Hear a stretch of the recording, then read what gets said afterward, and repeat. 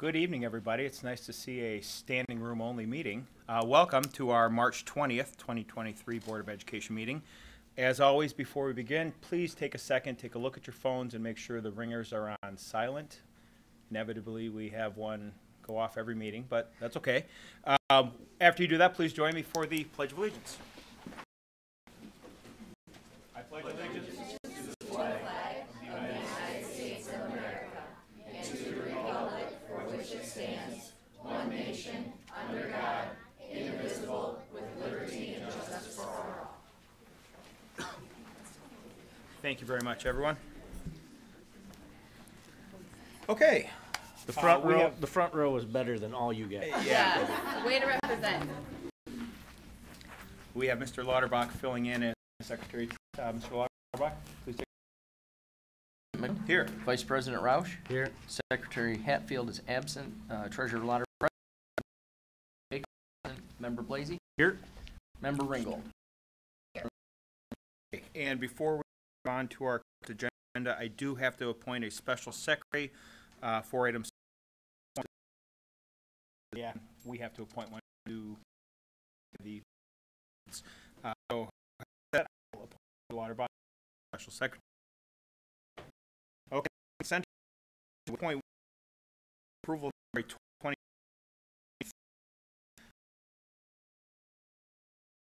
is a list of employee leave request. Item 2.4 is a list of staff who have announced their resignation as well as the effective dates. Item 2.5 is approval of the school system's payment of the school system's bills in the amount of $7,716,128. Item 2.6 is a list of requests to pay legal fees. And item 2.7 is the Jewel set. And I will accept them for the consent agenda. Move to approve consent agenda items 2.1 through 2.7. Second. Motion by Mr. Roush, support by Ms. Ringgold. Any discussion regarding any of the items in the consent agenda? Mr. Sherrill, can you provide us a little more clarity with the Jewel settlement? Sure. So that was a lawsuit that we participated in for the Dave. I'll go to the mic.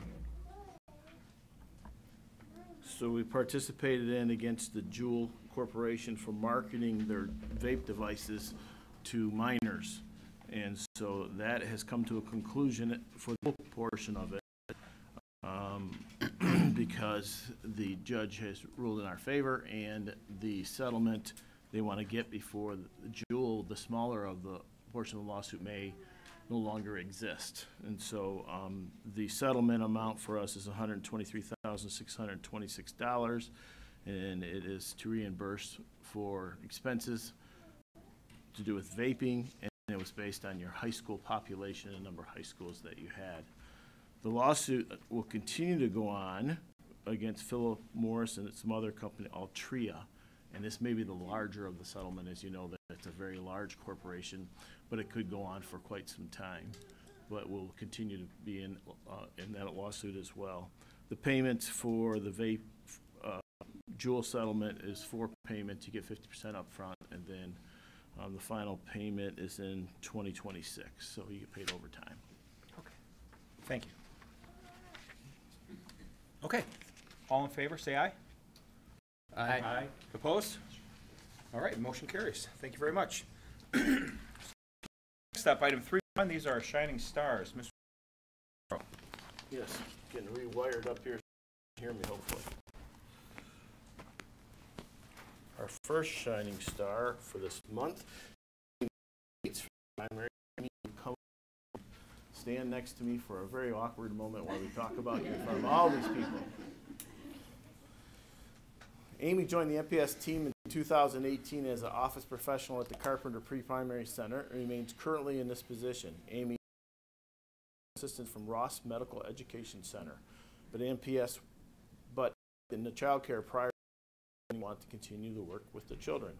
Amy was nominated for a Shining Star by the MPS colleagues. Among their comments were the following. Amy is simply amazing. She is always willing to lend a helping hand. She has a friendly face and an encouraging voice. Time and time again, Amy goes out of her way to help anyone in need, from a middle school to Bell, for warm clothes to solve a 5-year-old's latest crisis. Amy is always there when we need her, and we need her a lot. Amy has always been friendly and is willing to help both her coworkers and any families with questions or concerns. She is someone who has space in the office for anyone needing help. Amy is an asset to the building and to the successful running of the pre-primary center. She is the teacher's second, third set of hands, willing to step up when needed, a voice of reason, and helps keep everyone on track and organized. Our building would not be as awesome as it is with Amy. Congratulations, Amy.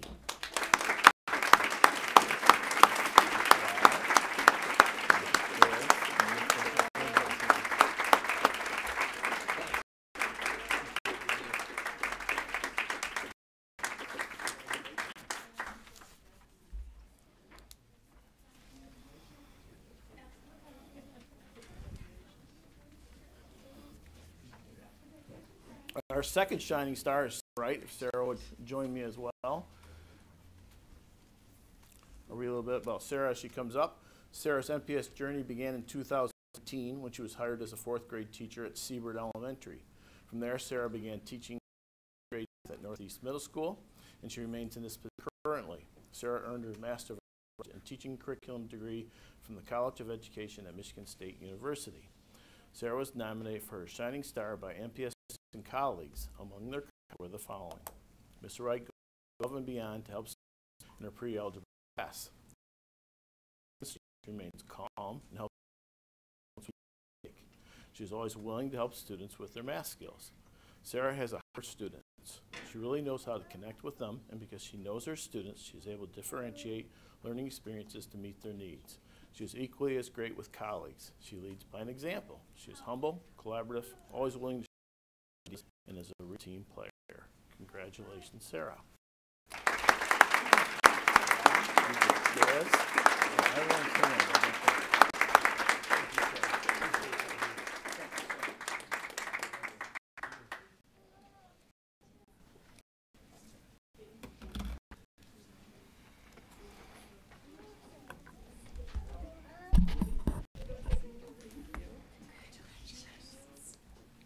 All right, next on the list, we have item 3.2. This is an advanced learning program for students presentation.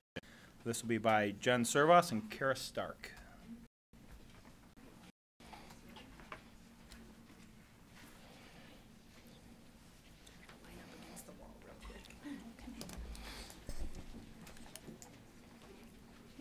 Good evening. Good evening. My name is Kara Stark, and I am the proud principal of Central Park Elementary. We are nearing the end of our first year of the implementation of the Advanced Learning Program for Students, also known as the ALPS program. As we look at the district's vision and continuous improvement goal, the ALPS has provided for students' individual needs to be met and extend their learning within a safe and collaborative environment.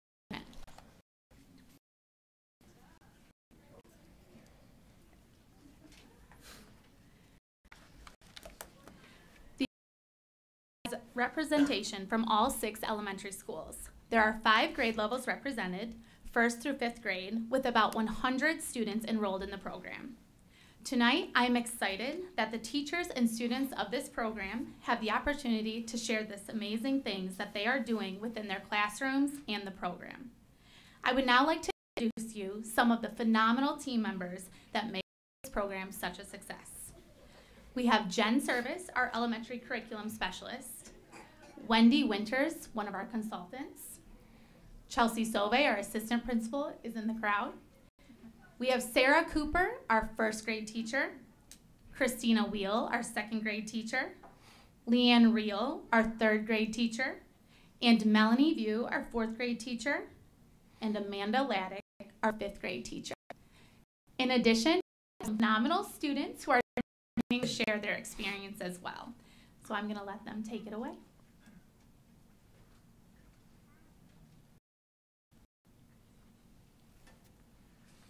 ALPS has been designed with the PYP framework as our guide. At its core, the primary program develops inquiring, knowledgeable, confident, and caring young people. The PYP empowers students to take ownership in their learning and helps develop future-ready skills to make a difference and thrive in a world that changes fast. In ALPS, grade-level subjects, content, and extensions are delivered through a transdisciplinary and conceptual approach to teaching and learning.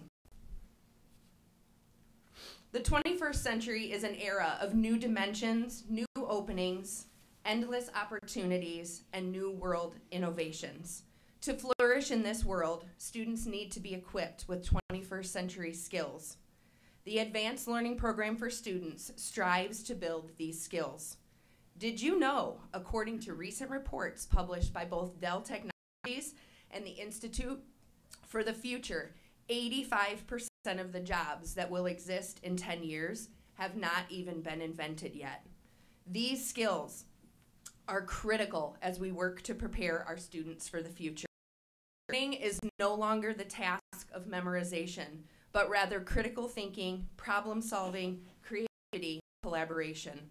Students need to be actively engaged in their learning and have opportunities to apply what they are learning to real situations. Tonight we will hear firsthand from our teachers and students in ALPS. So many exciting learning opportunities to share. Both teachers and students have embraced this new program, learning and growing together.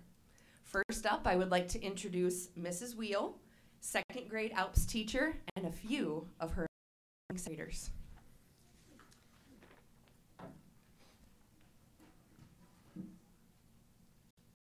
Good evening. Thank you for having us tonight. I want to talk to you a little bit about the amazing writers that I have in my classroom. Excuse me, we have a new writing curriculum that we've adopted, and the students have used it and grown so much being offered to them. The writing that they do amazes me every day, and I want to share a few of those with you. Some of the writing that you'll hear is a personal narrative, an opinion, and a poetry piece. In second grade, we do publish for each unit of writing. So we've published by a traditional publishing where we printed and typed and all that. We did just an opinion piece where they would sit in front of a screen like a TV show style. We're going to publish a poetry as a classroom, and then we'll also publish in our class genre we will do. So first I'm going to ask Augie Lidke to come up here and share his personal narrative. Are on the screen.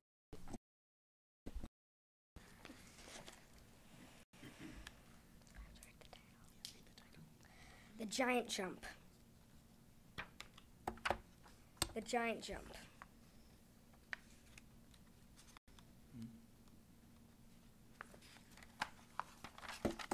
One quite amazing but very snowy day, I was at Steamboat Springs, Colorado, and I was on the Why Not ski trail when I saw a jump that looked like it was a 4-foot-tall poster. It was getting closer. 1 foot, 8 inches. Lift off. I was in midair. I didn't know if I was going to land or not. Now I was about 1 foot from the ground when I lost control. I was about 8 inches from the ground now. Anyway, my ski was going on my other ski. It felt like my feet were stuck together. I thought, I'm going to crash, but I pulled my ski away just in time. Crunch! I landed in the snow and feet away. The end.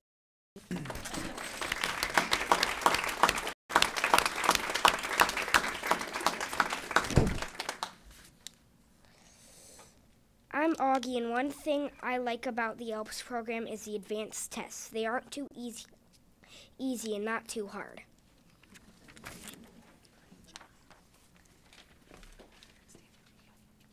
My next student is Vivan, and Vivan is going to share his opinion piece. In second grade, we write our opinions about books that we read.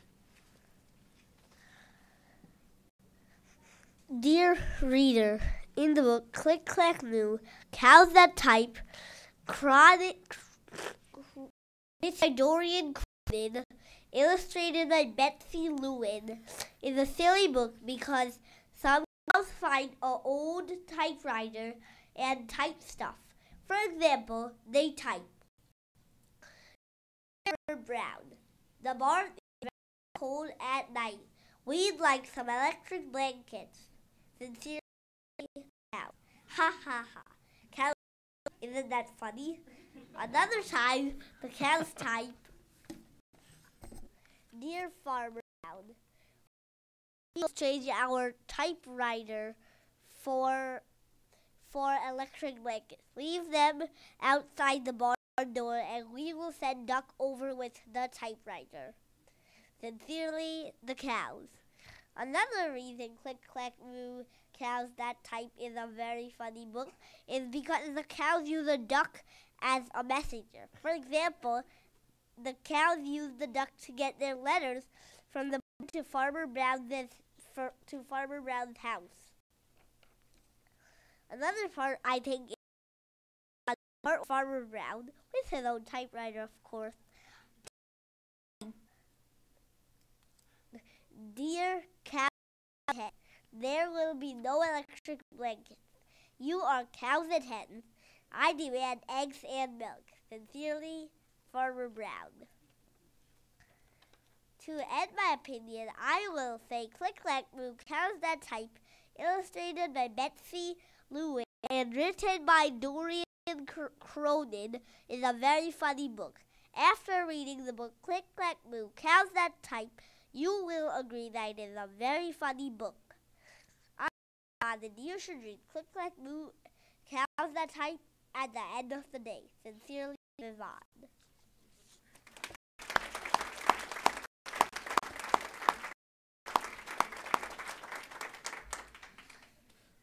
I am Vivon, and I like the Genius Hour in the ALPS program because we get to do a fun project because I get to do a fun project that I choose.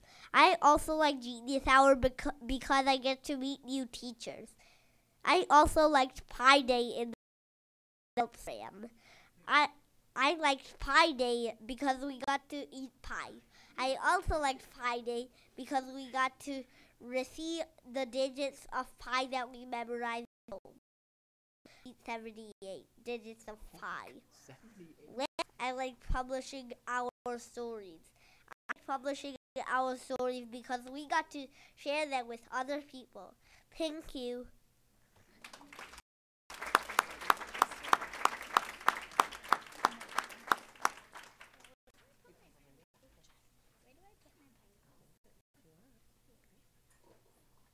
My final student tonight is Eliza, and Eliza is going to share a poem that she wrote, and she also brought a prop for you to look at while she's reciting it. Pinecone by Eliza Harrington. The pinecone, a tiny Christmas tree for little bugs, with little gifts for each, covered in spikes and wonder.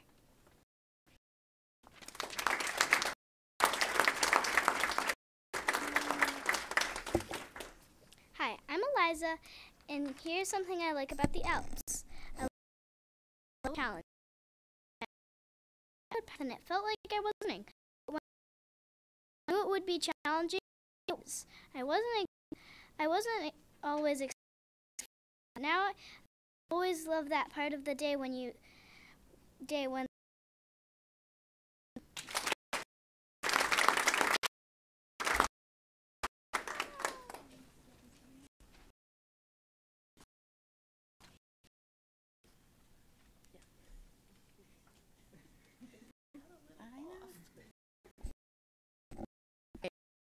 the introduction to Genius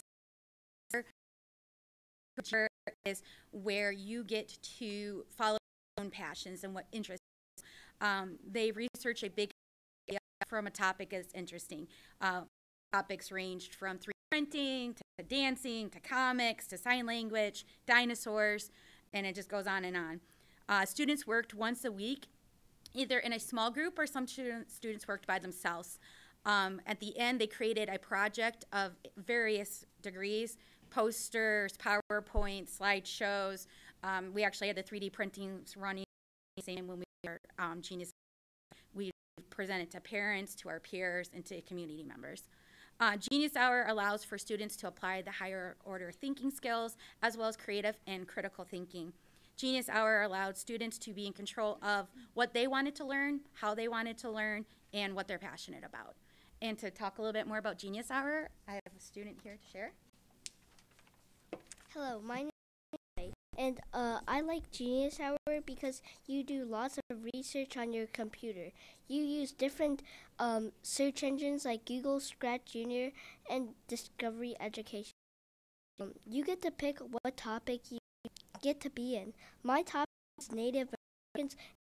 Learn Native Americans of different houses, different tribes. My next topic will be China.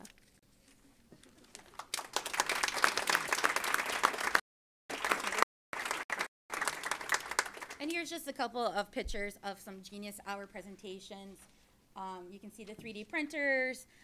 Beaurays is the one of the houses in the corner there that you can see. That's his Native American homes.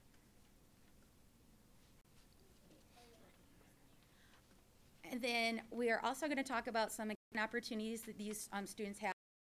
The current curriculums in each grade level, each grade has done a variety of extension opportunities. And to talk about our first grade ones, I have a student, Arthur, that's going to tell us more. Hi, my name is Arthur. I am in first grade. Some extensions we did were tessellations, solar ovens, world changers, research/game, published on the computer, research country, measurement Olympics, Pi Day, and more to come. What research on our country because we got to type it and add pictures.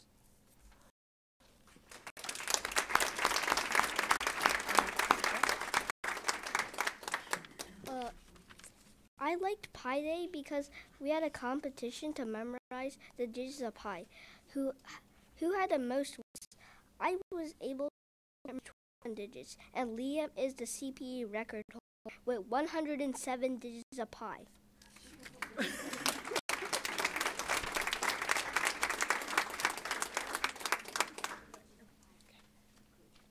I'll just quickly talk about some of the extensions that second grade are doing.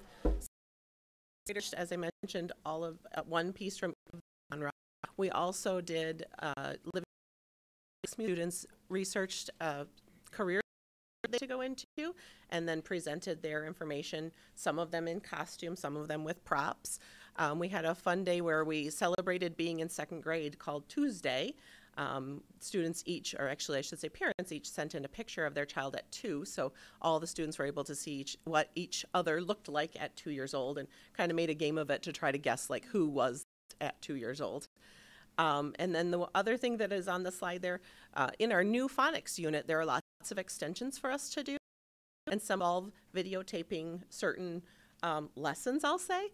So students were able to choose a phonics convention and make a lesson out of it. So it's been very interesting to see what they show and how great they do at it. So thank you.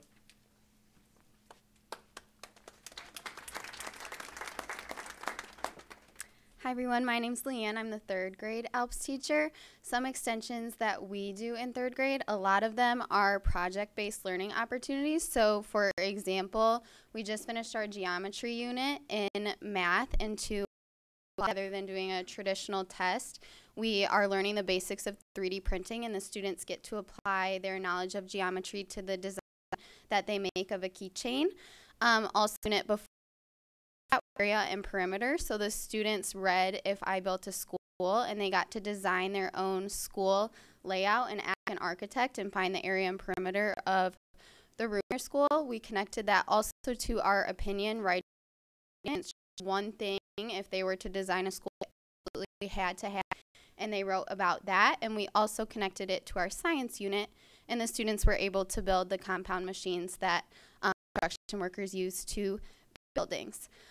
All of our extensions are also naturally brought up by the student curiosities and just the questions that they ask. So for example, we just did our unit on simple and compound machines, and all of the students had access to that to show them how to build these machines, but no student in our class chose to watch those videos. They decided to be collaborative and be creative and design something on their own, which was really neat to see.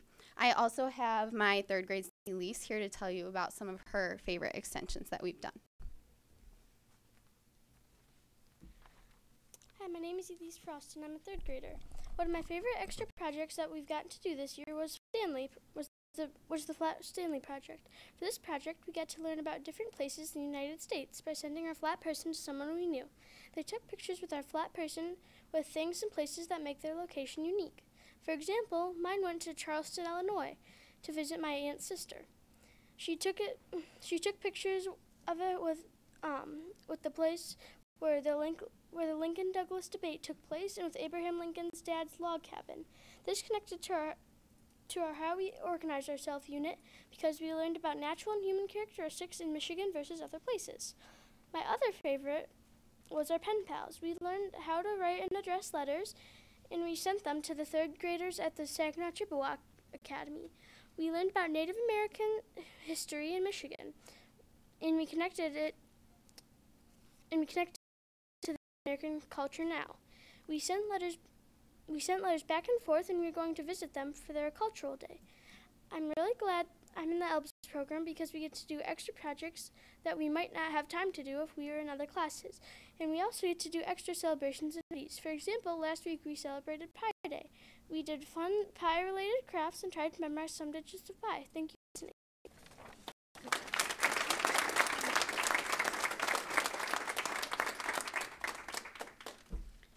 Hi, my name is Melanie. I'm the fourth grade teacher at ALPS.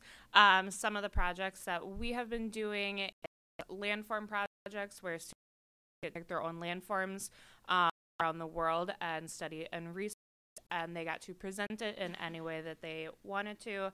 I had some do Canva presentations, point presentations. They got creative and they had a lot of fun with it. Another things that we do is data and line plots that we were working on. Students got to break up into different groups and different stations, and they created their own data, and with that data they placed them on data, mean, median, mode, range, all of that, and they had a lot of fun hands-on activity with it. A big one that they did was immigration books. They spent a long time studying immigration, the effects of immigration, the push and pull factors, and created their own online book. Many of my students were 25, 30 pages of information. They were very proud of it. And right now what we're working on is economy. So we've kind of, in our classroom, created the board game of life in our own room where there's chances. They get to create their own jobs, what their own income is, what they want to spend their income in, and how much money they have left over at the end of the month. My students did not want to come today, but they wanted me to pass along messages. One student says, I finally get attention in class. For the first time, I'm excited to come to school because I know I'm going to be challenged and not bored. I'm not given busy work just to entertain me for finishing or anything else. I'm going to get to do actual work. I'm in groups with people at my same level and not have to be kind of the teacher for other kids. I love being with like-minded friends. I'm allowed to go above being called a nerd. And I've really improved my thinking and my research skills. Thank you.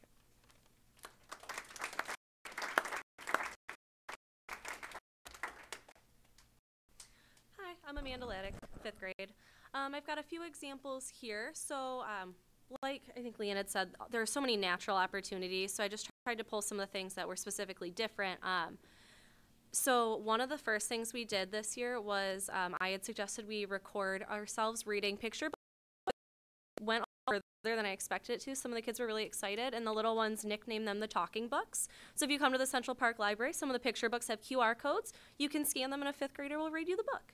And that was a really cute one, and the kids got a kick out of that. Monthly book project, so that kind of came of that. So there's a picture of one of my students and her book projects for that month where she made a diorama, and we do a big walkthrough, and everybody gets to see each other's. On the bottom, I put 3D EDU. I actually had a student create his own 3D printing club, which was super exciting. He came to me with it. I had never used a 3D printer before, so it was a great learning opportunity for all of us, and we've been running it all year long. We are in our 4th session, So we've now reached, I think, 80 kids, and not just ALP students, so it's open to all the 5th graders. I don't lift a finger. He literally leads the entire thing every week. They have lesson plans and all, so that's been really neat to watch him do that throughout the year. One of the images, it's hard to see, the one with the exclamation point, one of my students for his informational writing report, in addition to his 13-page document, created a game about his explorer. They were doing explorers of the world, and his game, you have to try to collect the coins before you get attacked, or your ship sinks and you are no longer exploring. So the kids just went above and beyond. That was nothing required. It was just, what else can you do if you're done with your report? Because I tell them in writing, you're never done. So we've got to do something else. And then the last picture is an example of exhibition action. So in 5th grade, as PYP schools, we all do exhibition. 7 for me. So I've seen a lot of exhibitions, and the action that has come out of these students has been above and beyond anything I've ever seen personally, and it's been so cool. So this particular kiddo is doing an experiment where he's growing bacteria in the classroom, all things he's brought in, he planned. It got gross and stinky, but I think he learned a lot. It's been really cool to see. And then I have the next slides too. All right, let me go to the one after that. So I'm also going to speak to social emotional well-being. So as you can tell, as teachers, we've really been exploring our students and providing them with the rigorous education they need. And while I've loved seeing how much my students have achieved academically, my favorite part personally is the social growth that occurred in the class. For the first few weeks, it became pretty clear that these students felt comfortable being themselves in the classroom. And I had a parent, this was the first time they felt like their child had true peers and wasn't being ostracized for being weird or different. Students in this program don't need to hold back their knowledge for fear of taking over a conversation or distract from the lesson. We often veer far off from the lesson plan because of a student expressing a question or an interest in a related topic. Having these students in one place has allowed me personally to focus on the importance of being a balanced learner. Many of the students in my classroom entered with grade-related or performance-based anxieties and were really worried about grades and how they were doing. So we've been trying to shift the narrative and focus on the joy of learning new things, asking questions, and learning from mistakes. I truly don't think these opportunities would have been happening had they been one of only a few gifted kids in a traditional classroom. On the next slide, I have some testimonials from some of my 5th graders. So I just asked them, what is being an ALPS? ALPS has meant a challenge, an escape, a way to push past the monotony of school. Invite, take it. Join ALPS, it's the best thing for you. These also have not been edited. This is one reason I like ALPS is because it makes school a lot less boring. It's very fun, and if you weren't bored in a regular class, you definitely here. Also, ALPS gave me a confidence boost when I got in because I felt like I could do anything. I liked ALPS, but I have not particularly liked in the past. There were some misbehaving, so we didn't much, but in my class, kids actually want to learn, so they are better behaved. And last, I've realized that being in ALPS has made me feel smarter, and it feels like I'm with some of the best friends I've ever been with. I feel like I'm where I'm meant to be. Thank you greatly to whoever made this group.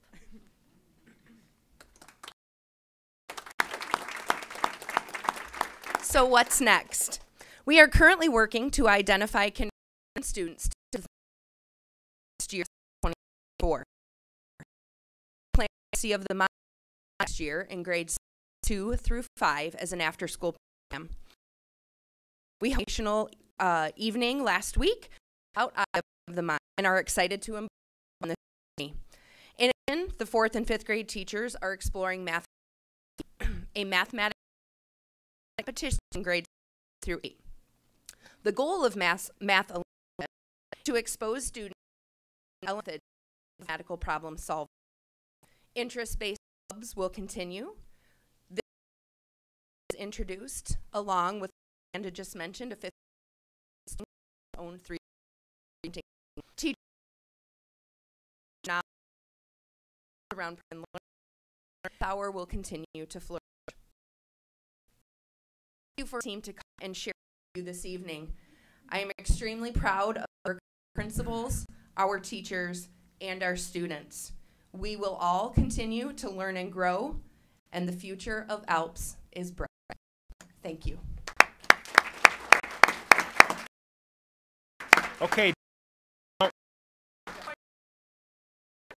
I think we have some questions. let's be clear about one thing. That was brilliant. Guys, that was a wonderful, wonderful presentation. And I think the part of the testimonial from the fifth grade that I liked was meant to be. And I think that applies to a lot of you, if not all of you. Would you guys agree?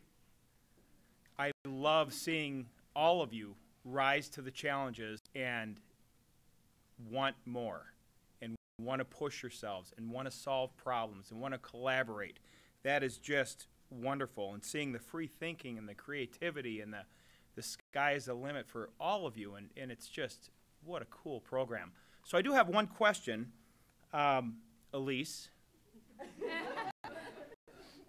since you were asked what if you were going to build a school, what would you absolutely have to have? What did you come up with? I said a greenhouse. Oh, I like it. What did some of your classmates say? Other people said a VR room. All right. I think a few people said like a school shop to sell like different pencils and school supplies. Great. And then I'm trying to think of more. I can't remember. Okay, that's good. That's just looking for a couple examples. One final question I have, and board members, I'm sure will have some. Can any of you students maybe give us an example of some of the collaboration that you did to solve or address a real-world problem?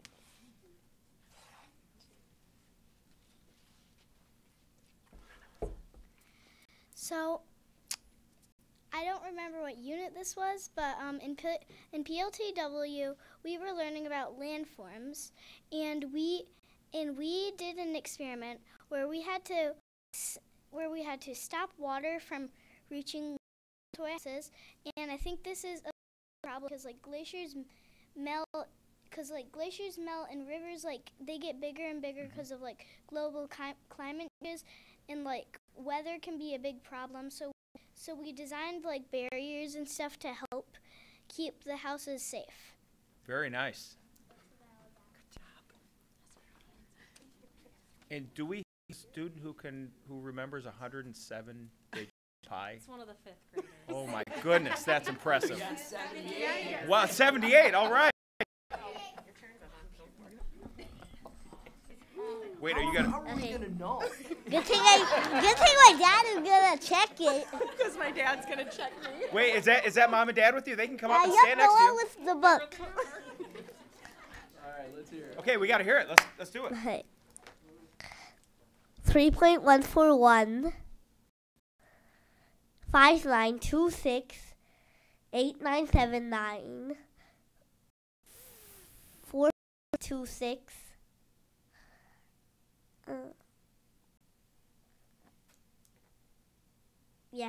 4338 3 2 7 9 5 0 2 8 8 4 1 9 7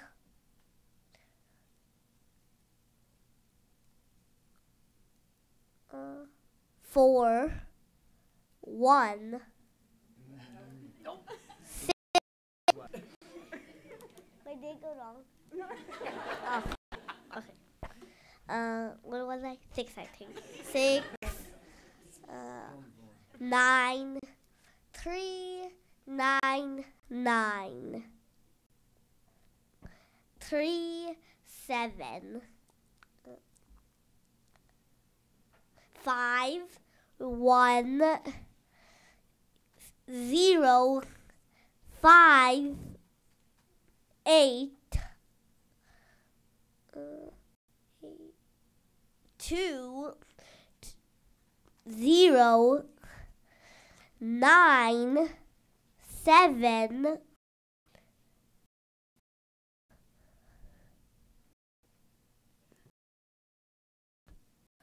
4 9 4 4 5, 9,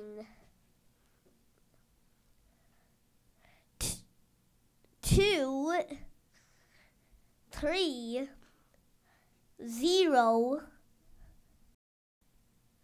7,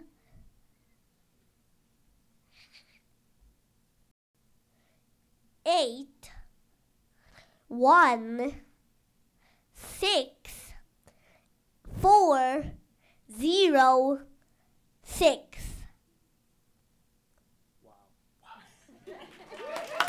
Come here.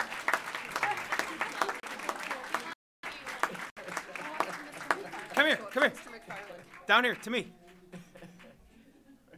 Right here, come here. That coolest thing I've seen all day. Come here. That was awesome. Way to go. Well done. Good job.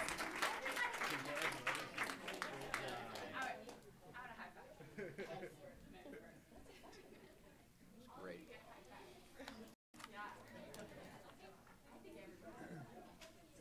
I'm sorry. No, that was time was that? wonderful. That was great. That's right. Any questions, Any other comments? questions? Okay. Thank you. Thank you. I think y'all need to come get high fives. Come on, everybody gets a high five. Come on. All right, bring them around. All right, there you go. Good job. Great job, guys. Thank you Great so job. much. Good job. Thank you. Awesome work. Congratulations. Hey, thanks for coming, guys. Thank you. Thank you. Thank you. Nice job. I like that tie. Good job. Thanks for being here. Thank you. Yeah. Thank you.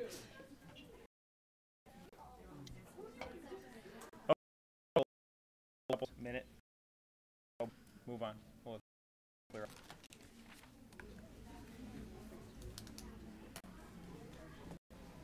Mike, what do you think our capacity is for the program? What do you think our capacity is for the program? No students? Well, I don't know if there's an exact answer on that. Talk a little bit to us about it, but right now we have, say you're in your 22 to 24 students per grade level. Typical class for us at the elementary is about 500, 525. I mean, last year we had 600, but that was, I think, unusual. And so, I don't know if it's 10% or 50%, but remember the test, multiple test points is what they're using to drive that. So. Okay, we will move on with our request to address the board. And first up on the list is Chris Kleiken. I'm not doing any pie unless it's something to eat. I want to make that very clear. Hi, my name is Chris Kleiken. I'm here representing the Great Lakes Bay Be Smart team. Joining me tonight are people who support Be Smart, which is a secure gun storage educational program for adults. We are here tonight to ask the Board of Education to endorse a secure gun storage resolution that would then be distributed to the families of MPS students. This resolution could be used as a platform to help educate families about the vital role secure storage plays in keeping our students safe in both our schools and greater community. We would like to thank both Mr. Sharrow and Mr. Jaster for their continued help in getting the Be Smart message out to MPS families. We gave Mr. Sharrow the packets that are in front of you, and they include several examples of these resolutions. 16 districts have adopted secure gun storage resolutions, and so has the Michigan PTA. These districts from Lansing to Traverse City, they are seeing the need to assure guns are secure in the homes of their students. Midland Police Chief Ford has been very instrumental in assisting us with our efforts. We are currently working with Resource Officer Haas as our educational liaison with the MPS.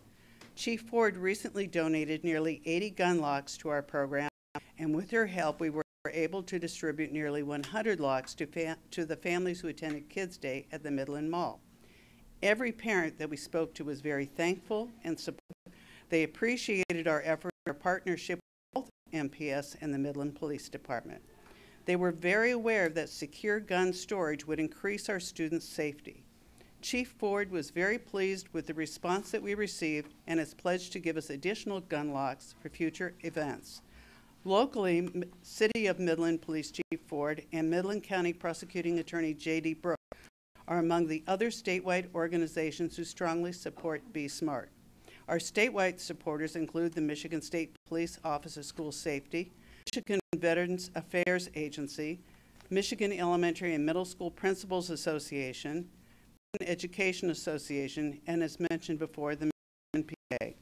MPA has made significant improvements to our safety procedures over the years. I served on the team at Crest Elementary until my retirement.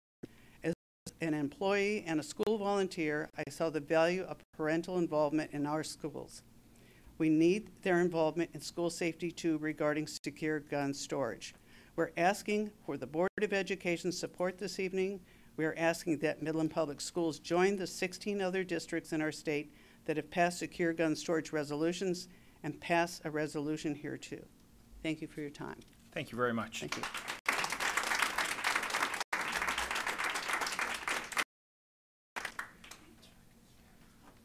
Angie Kelleher. Did I say that right, Angie?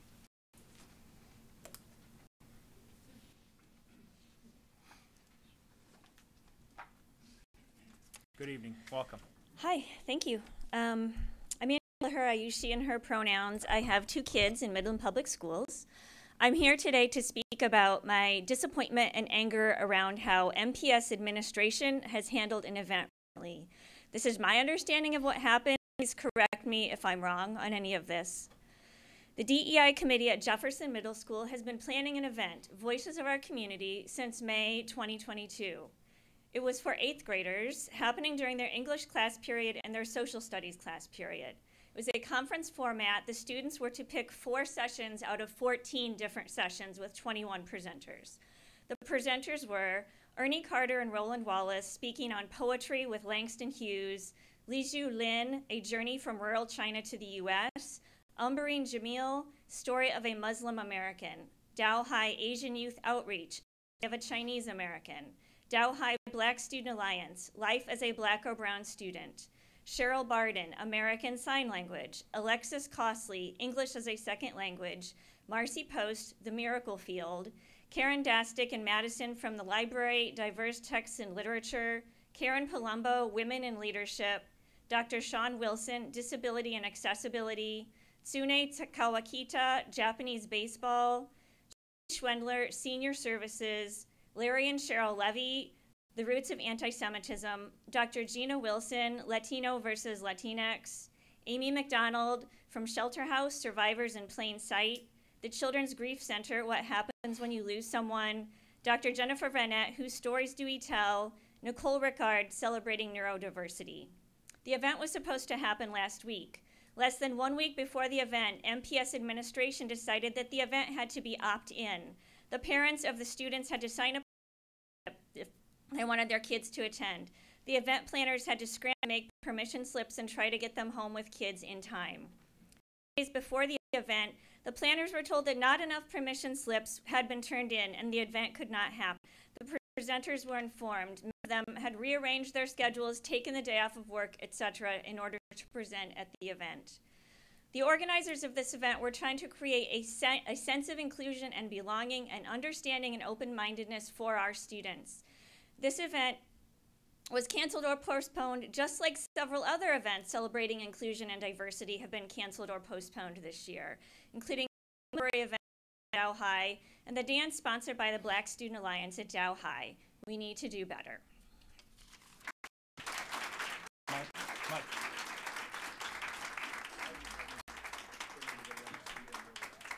Pardon me? Well, I can. I think they're going to want to speak anyway, but yeah. So we're going to just put a pin in the request to address the board for a moment, and Mr. Scherer was going to bring, I guess, the majority of you who I think are going to talk on the same issue up to speed and give you a background as to what happened and where we are now. Yeah, I think Angie has most of it, except for that there is a process, and if it occurs the thing started in May of 22. Approximately 10 days ago was the first I had heard of it. And so we have a huge amount of information that's going to be presented into our classrooms that haven't been vetted going through. So I simply requested that we be transparent with parents and have them choose to come in, their students to go into the event. Day or so later, Shannon Blasey. Ma'am, if you can't hear, feel free to come up to the front. I see you going like this, like. Oh, okay. Sorry, Mike. So Shannon Blasey made the decision to postpone in order to get larger participants. As of today, I've heard that there are as many as 230 of the 300 students' parents have chosen to opt them in. So looks like very good transparency to the parents seem to have worked. Opt-in doesn't have to occur, but we certainly have to vet what goes on in the classroom. Ironically, after we all had a discussion just last week, in the morning I get headline news about school events, and I'm reading through the events occurred in the state, and a school district like ours, Bloomfield Hills, had an incident where programs similar to one script and caused a little bit of a disruption. Hence why vetting of materials need to go. So Penny and I have talked about process breakdown, what we can do different in order for, if we're going to bring in outside materials into our classrooms, we have responsibility to vet what's being in there. And so with 10 days to go, it simply was not possible, and so I made a decision to have an opt-in clause for the parents. Nothing more than that. But it has been Business.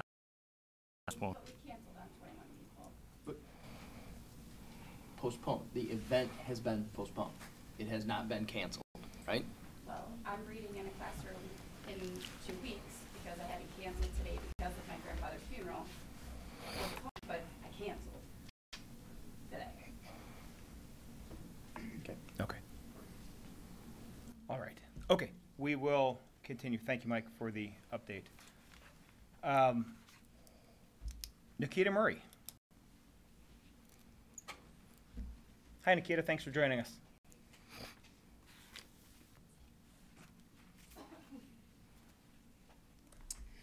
So thank you for the opportunity to address you this evening. No, I am not going to speak on that specific subject, but I am going to talk about the topic of inclusion and equity within our community and specifically within our school system. I come to you as a person with many intersecting identities, and I know we get a bit of when we hear that word today, but largely due to more rhetoric than anything that's real, because we all have intersecting identities. I'm a worker, a daughter, an advocate, an educator, a therapist. You all have different identities as well. But one of my most important identities is that of a leader. Much like many of you, I've been in the incubator before I got into my leader space, my leadership shoes. I know you all as leaders. I was in Leadership Midland with the great Attorney Lauterbach. So we've all had that experience, right? We've all stood in that space. And so as I've watched you and know you to be leaders, I'm here to ask you, as a community member and as a fellow leader, to be the model of leadership that we need right now for our community in terms of creating a space for students and employees that is safe, that's equitable, that's inclusive, and where people can be the best of who they are and know that will happen without last-minute cancellations and pauses on growth and development. I've spoken in classes before in Midland. I said I wasn't going to talk about that, but I've spoken in classes in Midland. This is not a new thing, and some of you were in some of those classes, had children who were in those classes, and looks like to me you emerged unscathed. So I'm imagining that the same would be the case now. What I'm going to ask you to do, though, is when you think about the school culture, make sure that we're providing the opportunity like the one we saw so very well just a few minutes ago. Like, that's the best of what it looks like when you're in a space where you're safe to be who you want and desire to be, and your imagination is allowed to grow as much as it can grow. And that's what we're asking for. So be leaders and provide us all with the gift of diversity. That's what it looks like. Thank you.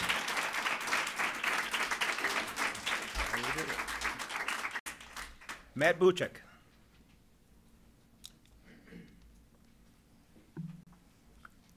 Good evening. Hello, thanks for having me, Matt Buchek.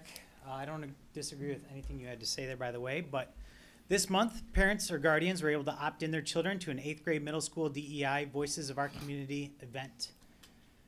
Pretty obvious to parents, to presenters and topics, that around half were inappropriately conditioning our children with critical theory Marxist ideals. Fortunately, parents stood up and enough did not opt in their children to attend such garbage. The event was postponed. Do you know why I use these terms so boldly? I use these terms because our children were coming home and telling their parents that they would be called racist if they did not attend. This is Marxist strategy. Do you see a problem here? I'm calling for the board to end cultural terrorism that you've installed in the school system. Cultural terrorism is not my term. It is not a conspiracy. That's direct from Hungarian Marxist Georg Lukács. His words, self-proclaimed goal was to eliminate Western culture so that knowledge could lead to communist revolution. By attacking Christian sexual morals, he was determined to undermine the family to bring about this revolution. Do you know why he was revered? Because he went after the children, implementing abhorrent sexual teachings at school, undermining unity of family, attempting an army of Marxists to bring about the revolution. It was 1919, and at the time, Western culture was underestimated by the Marxists in the field. Today, with this board and administration, it's clear to me that they think they now win. Labeling people as fat, racist, sexist, homophobic, transphobic is relatively new in our language and invented by the Marxists. Today, it'd be absurdly rare to correctly label anyone by these terms. The Marxist idol, Herbert Marcuse, used Freudian psychology to apply polymorphism. His ideas are widely confusion and are labeling anyone, especially Christians, the selected phobic term for not supporting the abuse of the children. DEI is critical theory. With critical theory, it does not specifically define what it is. The Marxists leave it intentionally broad. It criticizes opponents, creates victimhood mentality, and I have continually told you guys that it needs to be evaluated and stopped if it doesn't meet specific criteria. Instead, you continue to put our children and American culture at risk. I assume that not all of you are Marxist sympathizers, so you must be disengaged to what is occurring under your nose, for which I ask you to resign, and I'd be happy to be appointed in your place. Thank you.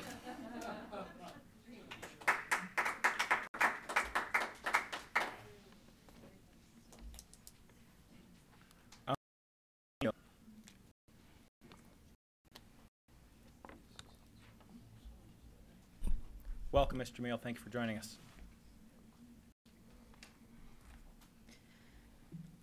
I moved to Midland with my husband and 1-year-old in November of 2000. The transition from Houston, Texas to Midland, Michigan was not an easy one. The Muslim community in Midland was sparse, to say the least. There was no mosque in town, so we hosted events in our basement and drove to the Saginaw Islamic Center when we craved the presence of a larger community. 10 months after moving here, our country was shook by the horrific events of 9/11. Muslims suffered in multiple ways during this ugly attack. Innocent Muslims died along with thousands of others. To make it worse, the larger Muslim community in America, innocent bystanders like myself, had to endlessly apologize for this crime. 9/11 changed the world for all of us. The change for American Muslims was not a good one. It gave new life to what we now know as Islamophobia. The entire Muslim community in this country was put on trial for a crime we did not commit, certainly did not condone. Fast forward to 2023. I've been an MPS parent for 18 years. I've worked happily, diligently, enthusiastically, tirelessly, and endlessly to foster relationships and give back to the school district. I've tried my best to foster a deep understanding of Muslims and Islam. Why do I do it? I do it because it's through fostering the relationship we create a better community here in Midland. I do it because I want all Muslim children to feel accepted and safe in their classrooms. I do it because I don't want non-Muslim children to fear someone that may look different than them. I do it because at the end of the day, our differences should be celebrated and not be used to alienate the minority. The Jefferson DEI committee understands the importance of listening and learning from the voices in our community. The admin's directive to make this event opt-in is heartbreaking. Community is not something you opt into. Learning about the experiences of people different from us is how we build relationships and strengthen relationships. It's how we fight ignorance and fear and build community. It's how we ensure that kids like mine have a safe space in school. MPS admin making this event opt-in was a slap in the face to each and every presenter for the event. It was a slap in the face to my child. On paper, we use the right words. We say lead with respect, trust, and courage. MPS admin did none of that when it chose to make the event opt-in. That is not courage. Courage, we support our staff DEI initiatives. Courage means we go out of our ways to make sure that all students belonging to a marginalized and minority group feel safe. Courage means we are proactive in creating a healthy environment of learning and understanding. We say equitable, collaborative, and inclusive culture. We don't create an inclusive culture when we say to students that they don't need to listen to diverse voices in their community. Today has been a tale of two school districts for me. In the morning, I spent an hour, 48 seventh graders in school, sharing with them about my faith and life as an American Muslim. Merrill School District is 93% white. It's safe to say most students have never met a Muslim. And here I am in the evening, speaking at this meeting, having to convince my own school district about the importance of our children hearing and learning from diverse voices in our community. Mr. Mail. There's so much to say. Time is short, and honestly, I'm tired. One step forward, a million steps back. Thank you. Sorry. 3 minutes. It's to everybody.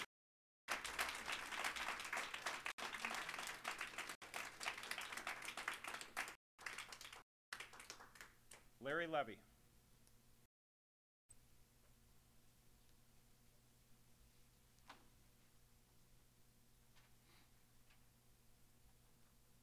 I'd love to talk to you about that sometime.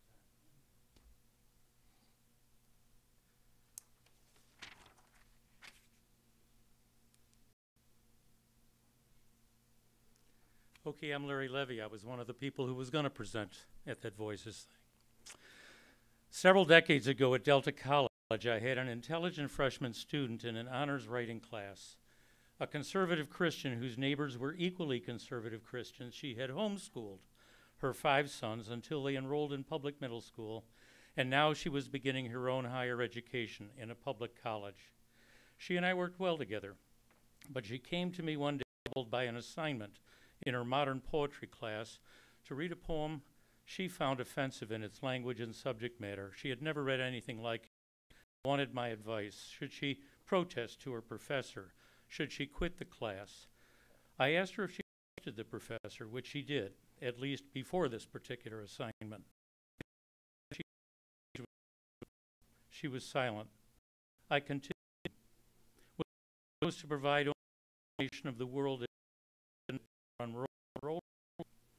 Or was college supposed to offer some new way of looking at language, for example, and at poetry about neighborhoods different than the one she already knew best? She could see where I was going. I suggested that she was under no obligation to like this poem or to approve of it. Could she say as much clearly to her classmates and professor? Could she hear their responses to the poem and to her perception of it? But mainly I encouraged her to give more thought to my first question. What is college for? Indeed, what is school for? School encounters difficult subject matter, stuff that is dark or harsh or upsetting, however true. Should we opt out? As teachers, should we soften it or avoid it altogether? I think this is the big question here regarding the MPS Voices of Our Community program that was so abruptly canceled last Thursday afternoon. Postponed, I hope, until mid-April. Before you say, well, Levy's a college teacher, yes, but I have also taught at every level from preschool through grad school. And since moving here in 1977, I have visited over 100 Midland area classrooms at all levels. elementary through senior high, mainly to conduct workshops on poetry writing, on the Holocaust, and other subjects. I also participated every year for over a decade with many, many small discussion groups in middle school 8th graders in the forerunner of the Current Voices program, which was then called unapologetically Diversity Day. It was an exceptional program, and I was very pleased when I was invited last September to participate in this new version of the same idea. I applaud the committee that has worked so hard to make this happen. I urge all Jefferson parents to understand that the program is designed for students to have significant choices regarding which suggestion. Keep hammering. I'm finishing. Turn the video off, please. I'm going to finish. No, you're not. Yes, I Your am. time is up. I don't If you'd like care. to be heard from the meeting, we can arrange it Then for if you want to do that, you go ahead. Please call me to the police department. Well, I'll tell you, I sat where you sat 3 for minutes. a long time. 3 minutes. And I don't Everybody in here recall knows 3 anything minutes. like this, the rudeness Sarah, to fellow citizens. you're the one being rude, sir. 3 minutes. Oh, hell, 3 minutes. I've earned it. I've earned 3 and 20 seconds. I've earned it. More than you did.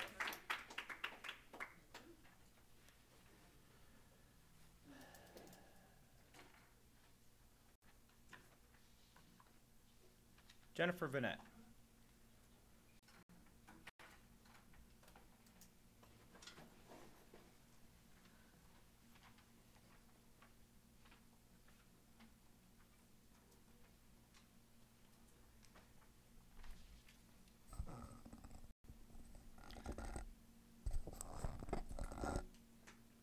I think it's good enough.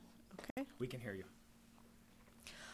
I was going to begin my comments by reminding you what the PYP learning approaches were, but thanks to the ALPS, I don't need to start there. So I will point out that if you didn't know about the program, that's a failure of your communication because there were people in central admin who did know.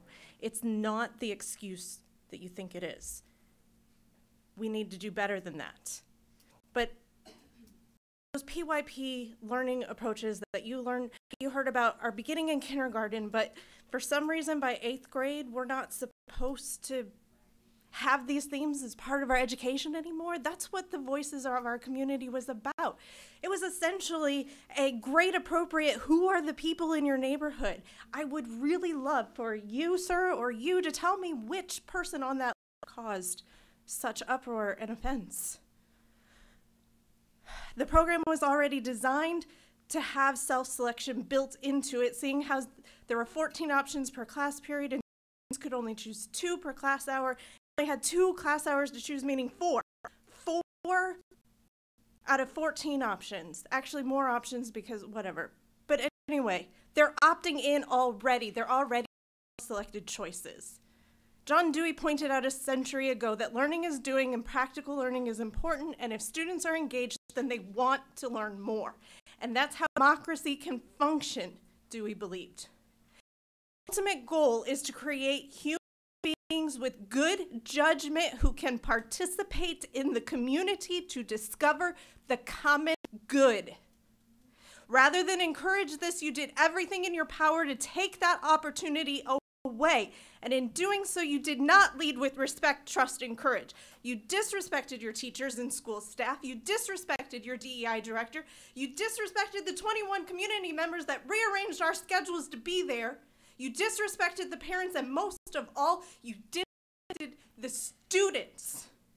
You did not ensure an equitable, collaborative, and inclusive environment, and you certainly did not enable all to achieve success. You failed on all of these aspects of your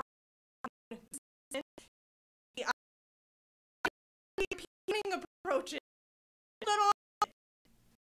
Our kids aren't going to go out to be their test scores. They're going to be judged in a complex world full of people with different lived experiences. And it's your job to prepare them. The world is not more than that. Quit making our students small.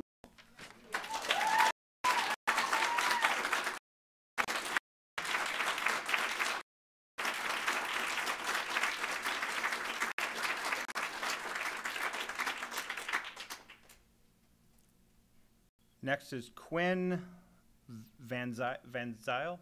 Quinn, I'm sorry, I'm having a hard time reading how you spelled your last name. Thank you for joining us and welcome.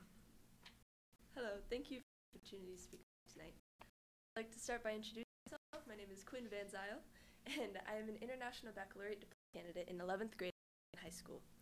I transferred to Midland with the goal of having access to more difficult and challenging classes, and Midland Public Schools has not disappointed. Through taking AP Chemistry and AP Biology, I thought that I wanted to go into biochemistry or biotechnology for my career in the future. And having a stronger foundation in sciences in high school definitely helped that. I'm here today to request that IB Organic Chemistry is a class that will be offered at Midland High School for the 2023-2024 school year. We have 23 students that we surveyed in Mr. Yoder's AP Chemistry class, Point Chemistry class, and classes around the building who want to and plan on taking organic chemistry if it is offered. By offering organic chemistry, Midland would be offering more standard level IB courses in the science department, which as of now there are not many choices to choose from for diploma candidates. It'll give us a better foundation for the fields that we want to go to in the future. As a high school student, we have already heard the reputation that organic chemistry as a weed out class in college is, and as I'm sure you know, it's easier to learn time. So I believe that taking organic chemistry in high school will help us in succeeding in college, and in a city such as Dow, where we are the Midland chemists, it would definitely be nice to have more options to take. Absolutely. So, in conclusion, I believe that organic chemistry is a valuable class to offer at Midland High, and we would appreciate having it. We have a teacher that can teach it, we have students who are willing and want to take it, and we would really appreciate your help in having it run. Thank you for your time. Thank you.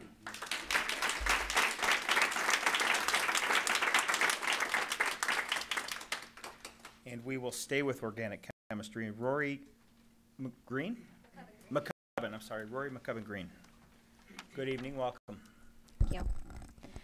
What does the food you eat, the medicine you take when you're sick, and the rubber on your shoes all have in common? These are the things that organic chemistry plays an important role in, and that the school district has decided to discontinue to the detriment of its students. My name is Rory McCubbin Green, and I am a student at Midland High School and invested in our chemistry courses. When we conducted a brief survey at Midland High School, we found that over 20 people want to take organic chemistry in the 2023 to 2024 school year. The organic chemistry course in high school had so many opportunities. One of my peers at MHS said that by taking organic chemistry, she was able to secure a summer internship at MSU. Not only that, but organic chemistry allows students to explore potential careers and majors and prepare themselves for college. Organic chemistry is prevalent in so many college majors, including but not limited to chemical engineering, biotechnology, earth sciences, and medicine. Organic chemistry is a course unlike others we currently have in the school district, and I know that many of you have children in our school district or have had. And by taking away organic chemistry, you're not only taking away my opportunities, but theirs as well. There are dozens of people who want to take organic chemistry, and we're tired of our voices being overlooked. We ask you to make an exception for the coming year. We have the people of this class to run, and the qualified teachers. We believe that this course is available to further our education in the chemistry field, and ask that you let us continue our learning with organic chemistry in the 2023 to 2024 school year. Thank you. Thank you.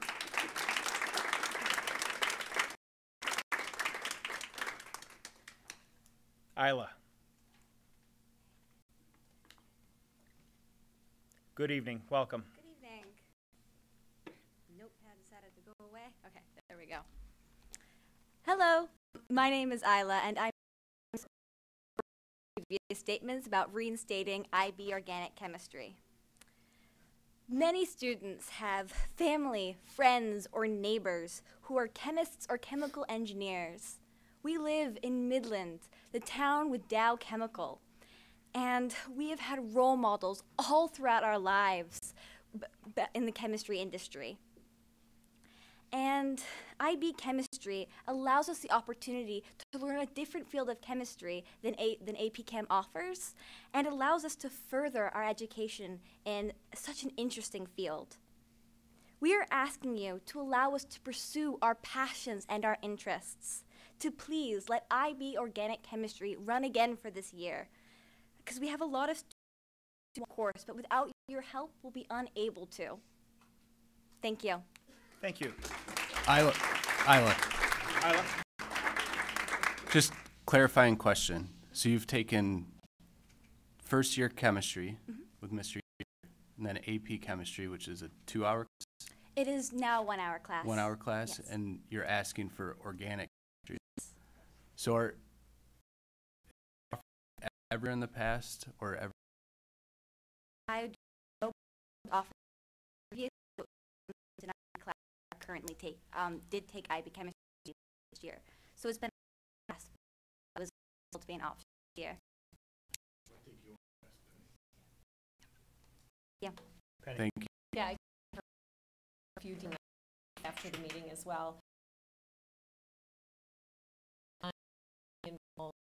Science, that proposal that the board approved in 2018, and with that, the intent was to sunset the organic chem class. In multiple years, and the science department, who that major change proposal, science under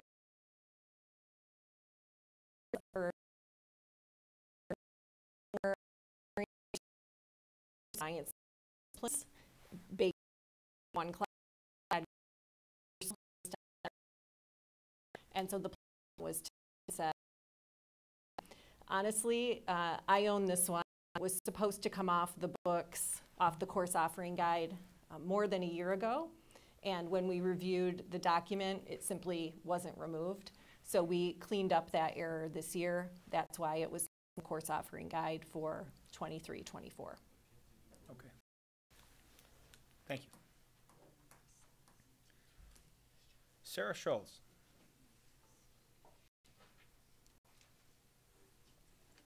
Good and welcome. Good evening. Sarah Schultz. I'm the parent of 2 children at MPS, and I'm here about the Voices program and because whether we call it canceled or postponed, the effect is the same, which is to undermine DEI efforts of our educators and our community members. I'm the parent of an 8th grader at Jefferson. I might be the only one who's a parent of an 8th grader at Jefferson, but I'm also an HR consultant who supports organizations across the country in their efforts to build inclusive work cultures. So I know a couple things about diversity, equity, and inclusion, and I know that the only thing worse than having no DEI initiative is having them and then undermining them. Because having DEI initiatives that don't get carried out, that are performative, that are clearly set up to fail, undermines all efforts for DEI and inclusion work. It demoralizes the people doing the work and strengthens the opposition to the work. If you are trying to create an environment where everyone feels safe and can thrive, the way not to do that is exactly what happened at Jefferson last week. My 8th grade son, Danny, is a cisgender white kid who was sad when the event was canceled. And he knows the value of hearing from other people whose identities are different than his. And after last week, I truly wonder if MPS knows that value as well. And if it does, then our leaders need to do the real work, not the for show work of posters and website comments and statements. Clearly not the work of saying yes to an event and creating obstacles to its success. The leaders of MPS need to stop making decisions from fear and start making decisions for what's best for all students here. So that's my ask. Stop making decisions from fear. Stop listening to that loud minority of moms for liberty voices screaming parents' choice against what you know and what your teachers know is best for our students as trained educators. Stop defaulting to the least possible risk and start focusing on the best possible outcome. My second ask is prove it. Prove that this wasn't an effort to undermine DEI. Do this by making sure every single DEI initiative from now on happens and is supported, and that extra effort given to DEI initiatives and extra care is given clearing obstacles and creating opportunities. I want to believe that my children are in a district where DEI goes way below the surface, and I want my son to believe that too. Thank you.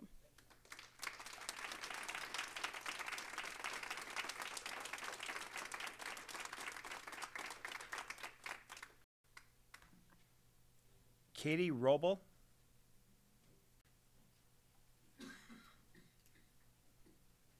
Hi, Katie. Welcome.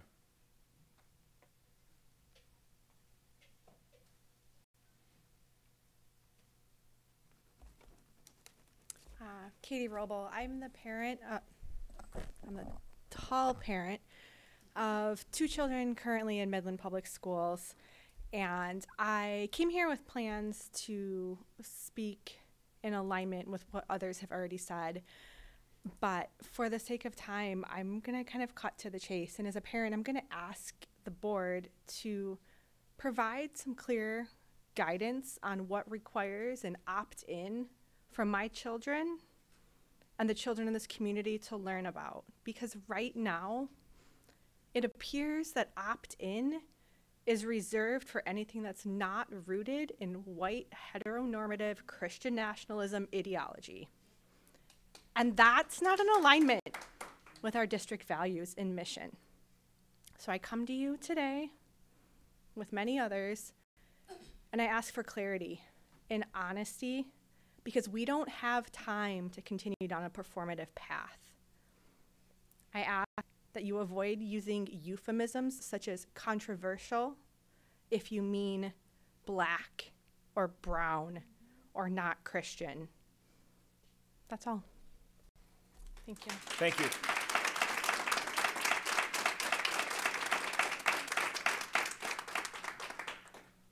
Taylor Smith. Hi, Taylor. Welcome. Hi, thank you. My name is Taylor Smith. I'm an MPS graduate and mom of 3 MPS students. Mr. Sherrill, when my son was called the N-word 10 plus times at school, he was not given the option to opt in or opt out of that experience.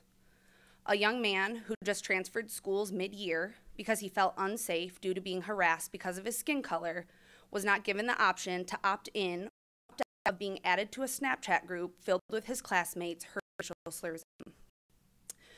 Pine basketball player harassed and taunted by Northeast parents and players was not out of that extremely traumatic event and the events that followed due to the behavior of our parents and students. My son's reality is not opt in or opt out. The reality of all marginalized students in this district and those that visit from other districts is not opt in or opt out.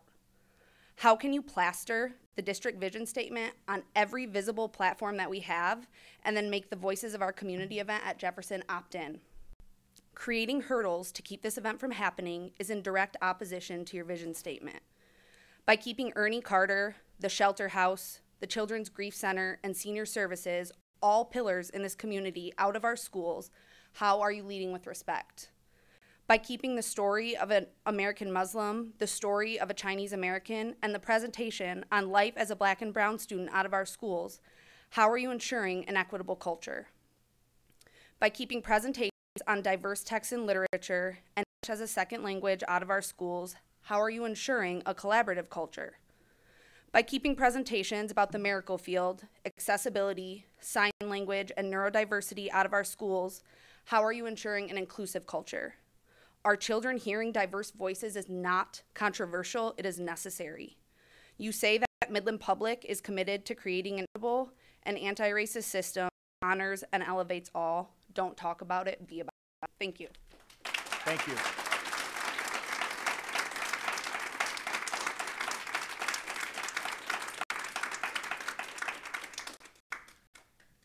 Daniel Segura. Hi, Daniel. Welcome. My name is Daniel Segura, or Daniel Segura. I usually use pronouns he, him. I've been an active and engaged MPS parent continuously for 16 years. This administration states that they believe in, quotes, leading with respect, trust, and courage. They ensure an equitable, collaborative, and inclusive culture enabling all to achieve success. I appreciate these words, but only if they're actually lived out. The truth is that we most definitely live in a very diverse community. My kids all have several friends whom English is their first language. Those kids' abilities aren't the same as most of their classmates. Their religion is not Christian, or their skin tone is darker than pale peach. Diversity Day has a long history whereby MPS teachers, family members, and community members presented on topics they've lived, sharing their experiences with students who can learn from them and start to build empathy and understanding. This year's Voices of Our Community and Human Library events at Jefferson and Dow were canceled. Yes, I understand you're hiding behind the concept of canceled versus postponed, I get it. But the fact is that not all the planned speakers are available for the new date. Their events then are canceled. Perspectives brought by Dow High students, MPS parents, MPS teachers, and local community members were canceled. Why? I suspect it's because of a few calls by groups like Barely Literate Karens for Liberty, who use code words like Western culture to disguise their racism and bigotry. Where's the courage? Where's the commitment to lead, respect, and trust? Since when is learning about disabilities, the Holocaust, Asian and Latino students' experiences, a topic too controversial for you to embrace and support and commit yourself? Funny, I don't recall a single opt-in permission in 16 years coming home for junior achievement, Veterans Day, social studies speakers, or pep assemblies for sports. Those are important. How exactly do pep assemblies fit into the curriculum? They do? Or are they important building the identity with one's school? Sure, whatever. I guess the reason is obvious that there was no permission slip opt-ins because the Karens didn't call about sport pep assemblies, right? Since the theme of the day is your failed leadership and living up to your stated values in the face of a little pushback, here's some more. I demand that every parent receive a permission slip home requiring an opt-in for every sports pep assembly from now on. Thank you. Thank you.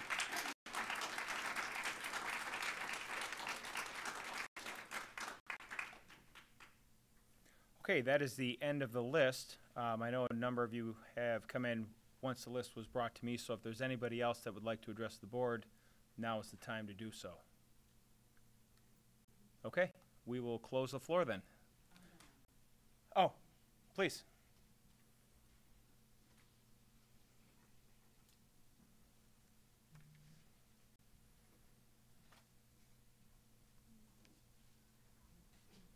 Good evening. Good evening. I'm Shauna Patterson Stevens, she, hers.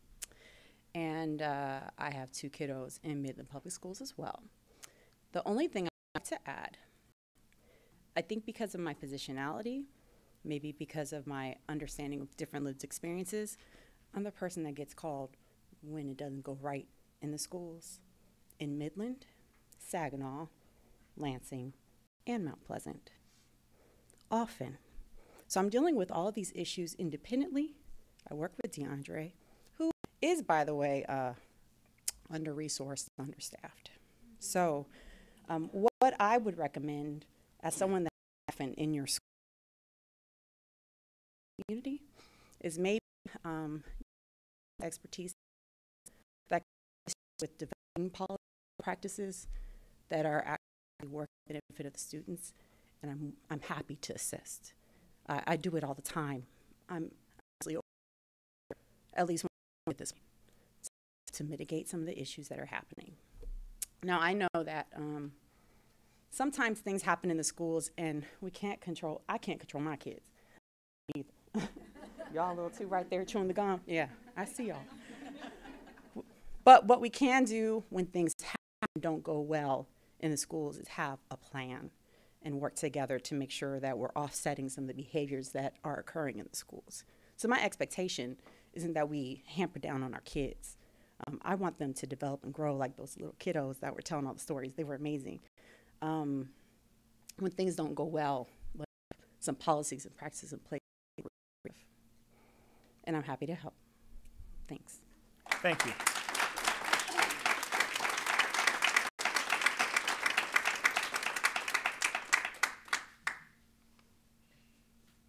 Anybody else? Yes, ma'am.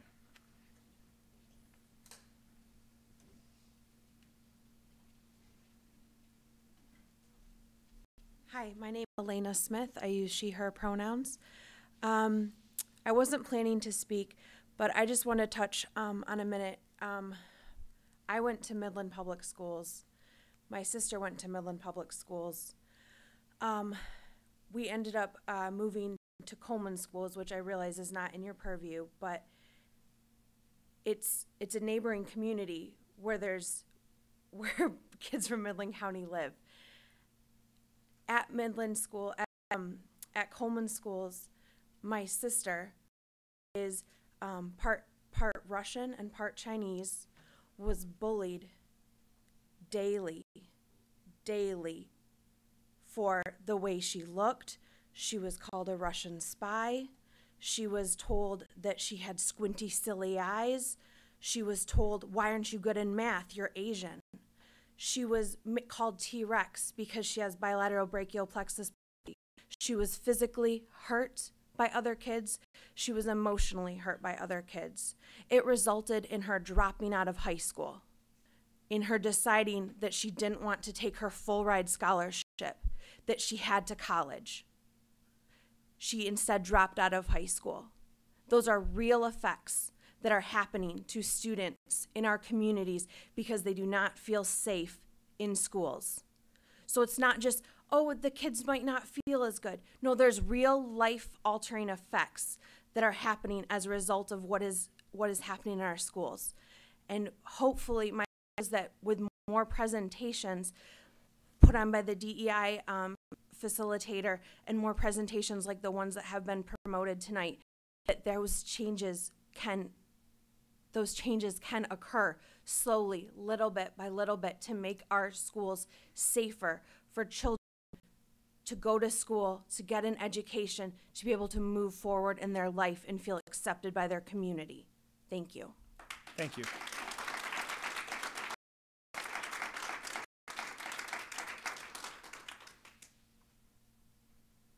Okay, last call. Floor is closed. Thank you very much. All right, moving on, we're at item 5, curriculum instruction and assessment. Item 5.1, we have minutes from a committee meeting and on February 20th, which will be read by Brad because Ms. Baker is not here. All right, we had a curriculum instruction and assessment study committee minutes from February 20th. Members present, Lynn Baker, Chair, Brad Blasey, Jennifer Ringold, Penny Miller-Nelson, and Mike Sharrow. Guests were Jen Service, Tracy Speaker, Gerstheimer, and Kara Stark. Meeting location, Elementary. So we did get a first-hand to see all the guys before you did. Diversity, Equity, Inclusion Update. The Dow High Human Library event has been rescheduled for April for the February 17th Professional Learning Day. All secondary teachers participated in a Diversity, Equity, and Inclusion-focused workshop. Then the Winter Benchmark Assessment Data Report. The Winter Benchmark Assessment Data was presented and is posted on the district website. 6th grade Advanced Learning Program. Tracy Speaker Gerstheimer shared information about the Advanced Learning Program that will be available to grade ALPS students as they transition to 6th grade 2023. Advanced Learning Program ALPS Update. Kara Stark and Jen provided a status update about the ALPS program at Central Park and plans for enhancements next school year. Committee members then visited classrooms. So we got to see all those guys in action. On Genius Hour Day. On Genius Hour Day, yes. And designing schools. Our next meeting is 20th. Okay, thank you. That's it for item 5. Item 6, we have finance, facilities, and operations, starting with 6.1 minutes, which will be by Mr. Lauterbach. Thank you, Scott. The FFO committee met on March 6th. The first item on the agenda was a presentation from River Caddis. John McGraw from River Caddis presented a proposed amendment to the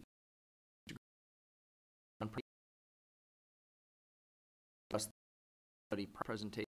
Representatives from Barton Mallow and French and Associates presented an overview of the facility process and discussed possible timelines.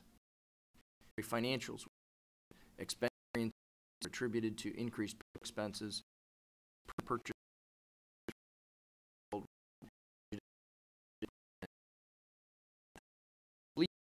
The administration recommends project and facilities throughout the district. Recommend of a concrete repair project at and asbestos. Administration will recommend award to replace cutting at Dow High, Midland High, and Northeast Middle School. An award for applicable equipment as well. The administration will recommend building program should 60 funding from the ESA. 3 bond sale authorizing resolution. The committee was reminded that Series 3 of the 2015 will be sold on March 14th. The ratifying resolution will be presented at the March Board of Education meeting. The next meeting, this says will be April 3rd. I think to an email to reschedule that to April 10th. That's correct. That correct? Yeah, we're still waiting on one to confirm that, but that's correct, sir. Okay, so the looks like the FFO meeting will be April 10th at 5 p.m. Thank you. Thank you. Okay, next up is the first of, I think, 8 or so action items. This is the 2022-23 budget amendment number 1. Mr. Bruton. Yep, thank you, President McFarland. I appreciate the opportunity to present this budget adjustment to you this evening. We start with our first slide, which is a review of what our budget timeline is. This is the time of year where we are overlapping on developing next year's budget, but also refining and adjusting what our year budget is as well too.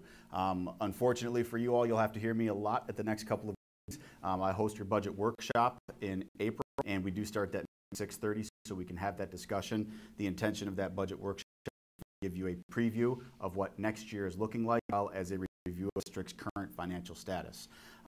June the 5th, to you the 23-24 budget. That will also be our truth in taxation hearing.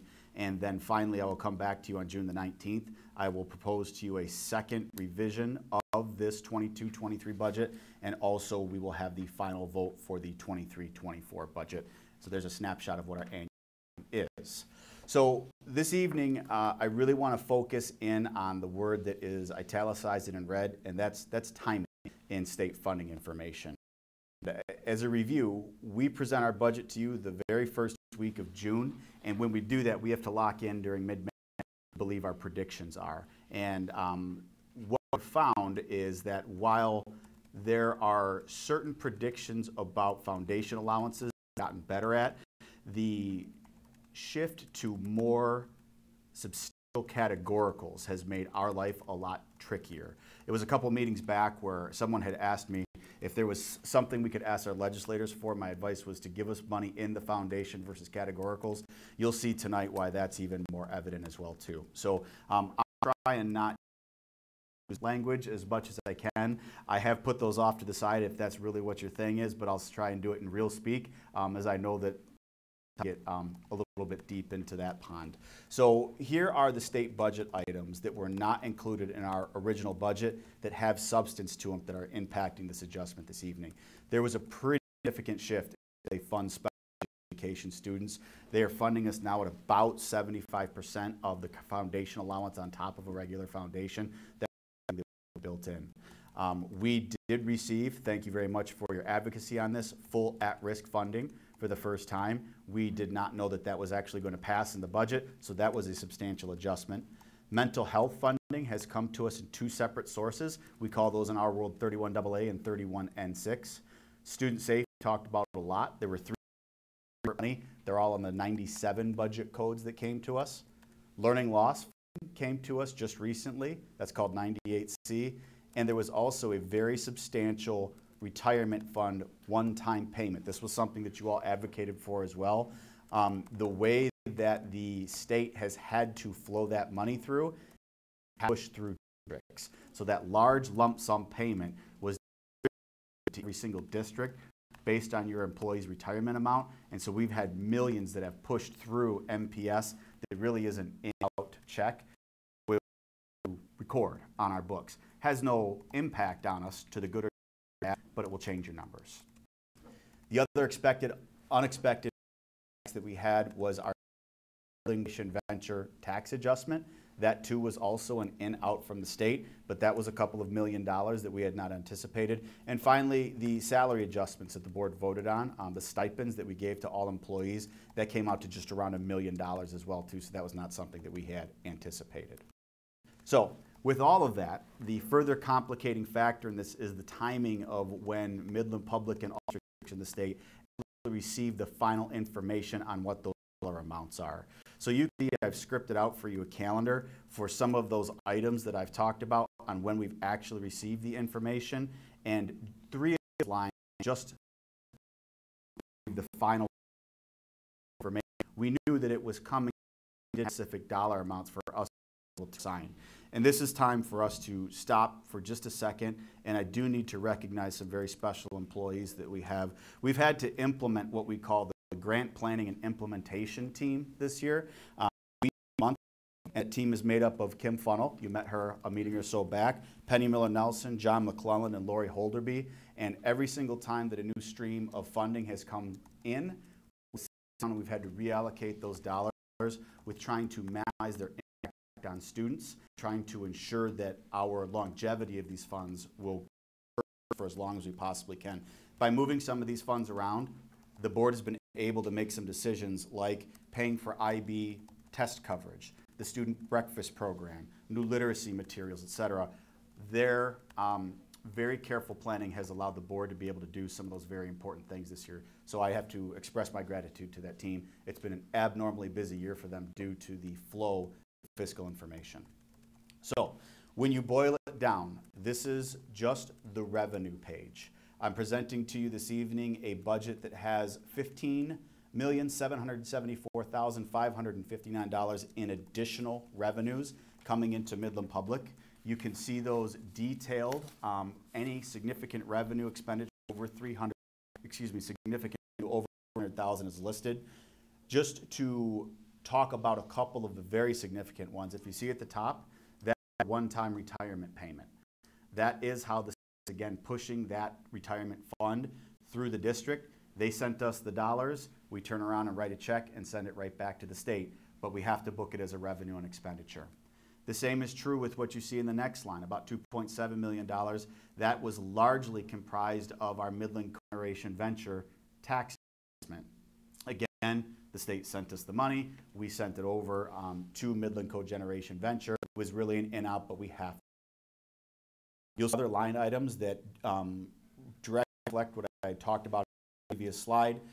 Increased special education funding, increased mental health funding, increase in your at-risk funding, your school safety lines, your title funds, it's all reflecting the actual revenues that came into the district this year.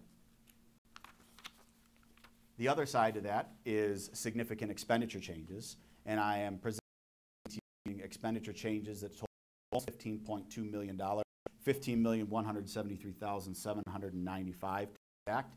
You'll see some corresponding line items. You'll see our tax payment, also our retirement fund payment directly at the top. Those were in-out dollars.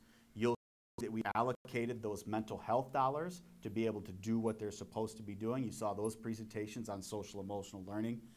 We have put our increased at-risk funding to good use and are getting those dollars directly into the hands that can impact student achievement. Our school safety dollars, you remember approving the Evolve systems. Jeff has also facilitated critical incident mapping as well too with those dollars. And you'll see our staff stipends, which I said just came in under $1 million, $996,095 to be exact. Our increased title funds, 11T funds, which were ESSER equity, and some learning loss dollars as well too. When you crunch all of these numbers together, you can get a little bit lost in this table, but I'll take you directly down the middle column to show you what the overall impact is. When you're adding $15.7 million in revenues, that's our expected revenues for the year at about $110 million, just a little bit like that. When you're adding $15.1 million in expenditures, that now puts us up to around $100 and almost $15 million in expenditure. This has decreased our deficit from time of adoption by about $600,000, but when you are significantly moving our expenditure lines, our variance is now impacted. We predict each and every single year we're going to have budget variance. Our budget variance has been around. If you're looking at our budget, $1 million. So we're really getting up into higher figures. That now means that we are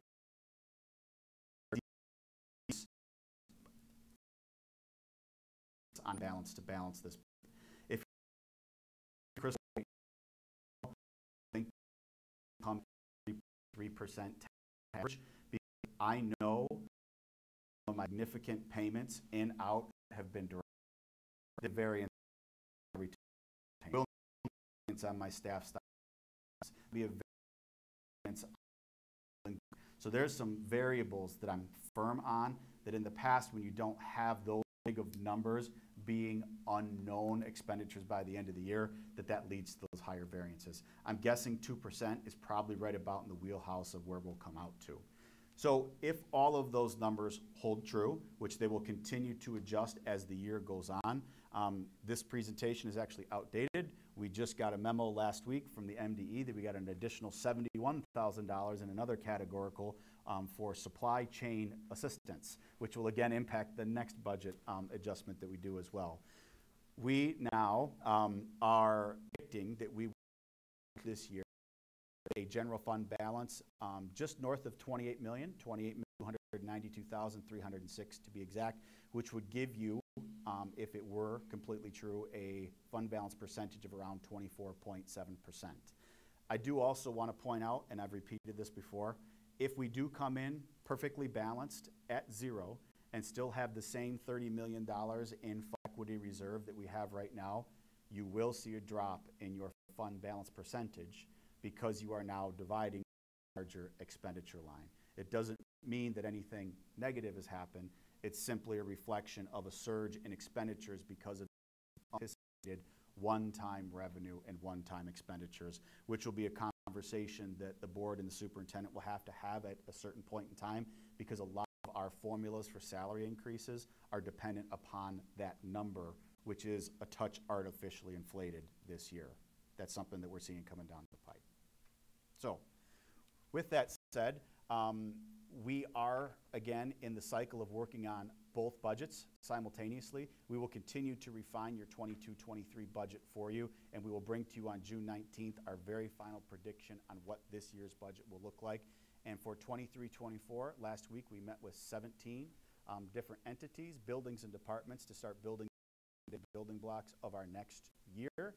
We've already seen the governor's budget, which looks to be favorable for us at this time, but we have not yet seen a House or a Senate budget, and we will continue to track those and try and bring accurate revenue and expenditure estimates to you our June Board of Education meetings. The rumor on the street is that they'll have budget by June 30, but not until June 30. We'll not do one early. Sure. And so with that, I'll happily entertain any questions that you might have about this adjustment. No questions about this adjustment. As we move towards April in the budget workshop, is it a lot of work to present us with like a budget where we would see the same funding streams and same expenditures year over year and back out those one-time in and outs? Just so we can see, because like when I looked at your chart, the first, second, and fifth line item don't affect our classrooms, right, on the major changes. So just thinking ahead to next month, is it reasonable to ask for kind of the set aside of those in and outs so that we can see what our classrooms are actually being affected year after year? Yeah, for sure. The context of this is to present to you what the major changes were in this budget. Right. Just for your lines that are there. If you're asking for us, actually, I know exactly what you're looking for. In the actual June budget presentation, we do a, feedbacking on you here. Yep. Yeah, I have the state bulletin for you, and I actually have a percentage breakdown of what percentages go into the different support areas. So I'll make sure that I include something along those lines for you, Phil. Yep, no problem. Yep. Okay, any other questions? All right, I will accept a motion for item 6.2. Move to approve the 2023 budget amendment on item 6.2. Support. Motion by Mr. Roush, support by Mr. Lauterbach. Any additional discussion? All in favor, say aye. Aye. Aye. Opposed? Okay, motion carries. Next item, 6.3. This is the carpet replacement. Mr. Bruton. Thank you. Bids have been accepted. A tabulation is provided in your board packet for carpet replacement at various MPS schools. Areas receiving new carpet will include spaces at H.H. Dow High, Midland High, and Northeast Middle School. We recommend issuing a purchase order to Pinnacle Design of Saginaw, Michigan for $72,270 for this carpet replacement. If that has approval this evening, bond funds will be utilized for the purchase. Thank you. 6.3. Make a motion to approve item 6.3 carpet replacement. Support. Okay, motion by Mr. Roush, support by Mr. Lauterbach. Any discussion for item 6.3? How many participants? I forgot. I think there are only two. Only two.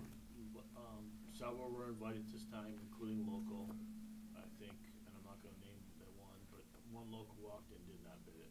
It's pretty small. Yep. Two locals didn't bid it, that's right, two. And Two of those that walked bid. yeah, it's pretty small, and I think when they looked at the type of carpet, it's not something that they thought they could get into. Phil, try shutting your mic off. But I think it was And Pinnacle is local-ish, right? Saginaw. local-ish, yeah. Saginaw. Had that written. Any additional discussion? All in favor, say aye. Aye. Aye. Opposed? Motion carries. Thank you. Next up, item 6.4. This is the asbestos abatement.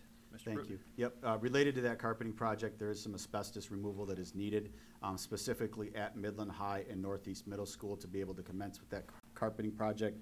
We also sought bids on that, and we are recommending issuing a purchase order to Quality Environmental Services of Beaverton, Michigan, for a grand total of $30,100. This would also come from Series 2 bond funds if approved this evening. Thank you. Accept the motion for item 6.4. Make a motion to approve the asbestos abatement in item 6.4. Support. Motion by Mr. Roush, support by Mr. Lauterbach. Any additional discussion for item 6.4? All in favor, say aye. Aye. Opposed? Motion carries. Thank you. Next up, item 6.5, the bleacher painting bid. Mr. Bruton. Thank you. We also requested bids and placed in your board packet a tabulation for bleacher painting at various athletic facilities. Areas that will be receiving work include Dow High, Midland High, and Jefferson Middle School. We recommend issuing this purchase order to River of Granville, Michigan for an amount of $166,492. If approved, Series 2 bond funds will be utilized for this project. Thank you. I will put the motion for item 6.5. 6.5, awarding the bleacher bid to Rivertown Paint.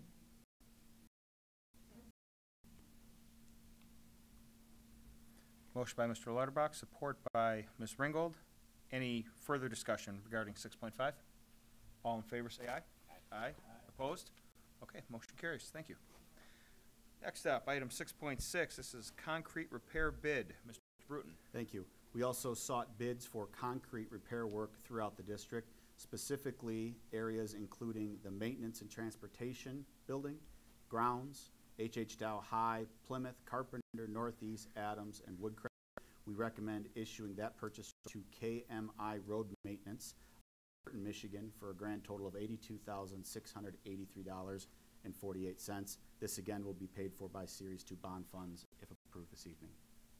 Thank you. I will accept the motion for item 6.6. Move the adoption of item 6.6, awarding the bid for street repair to KMI Road Maintenance. Support.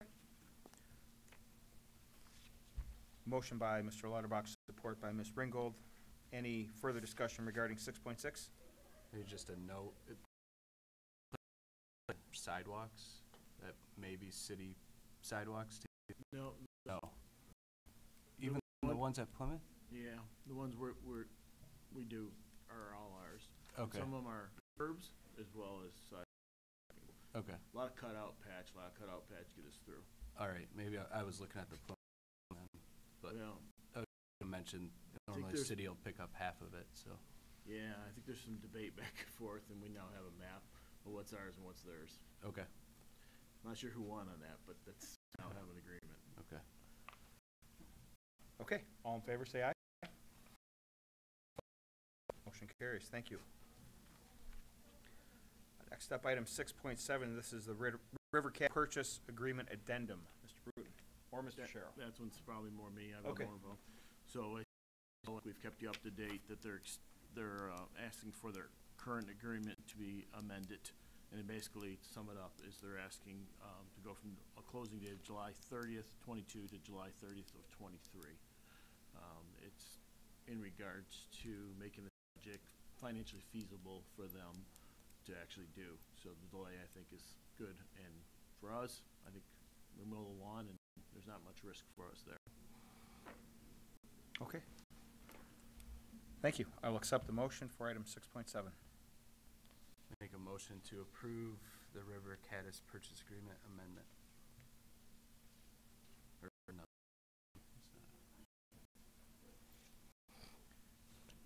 Any support for item 6.7?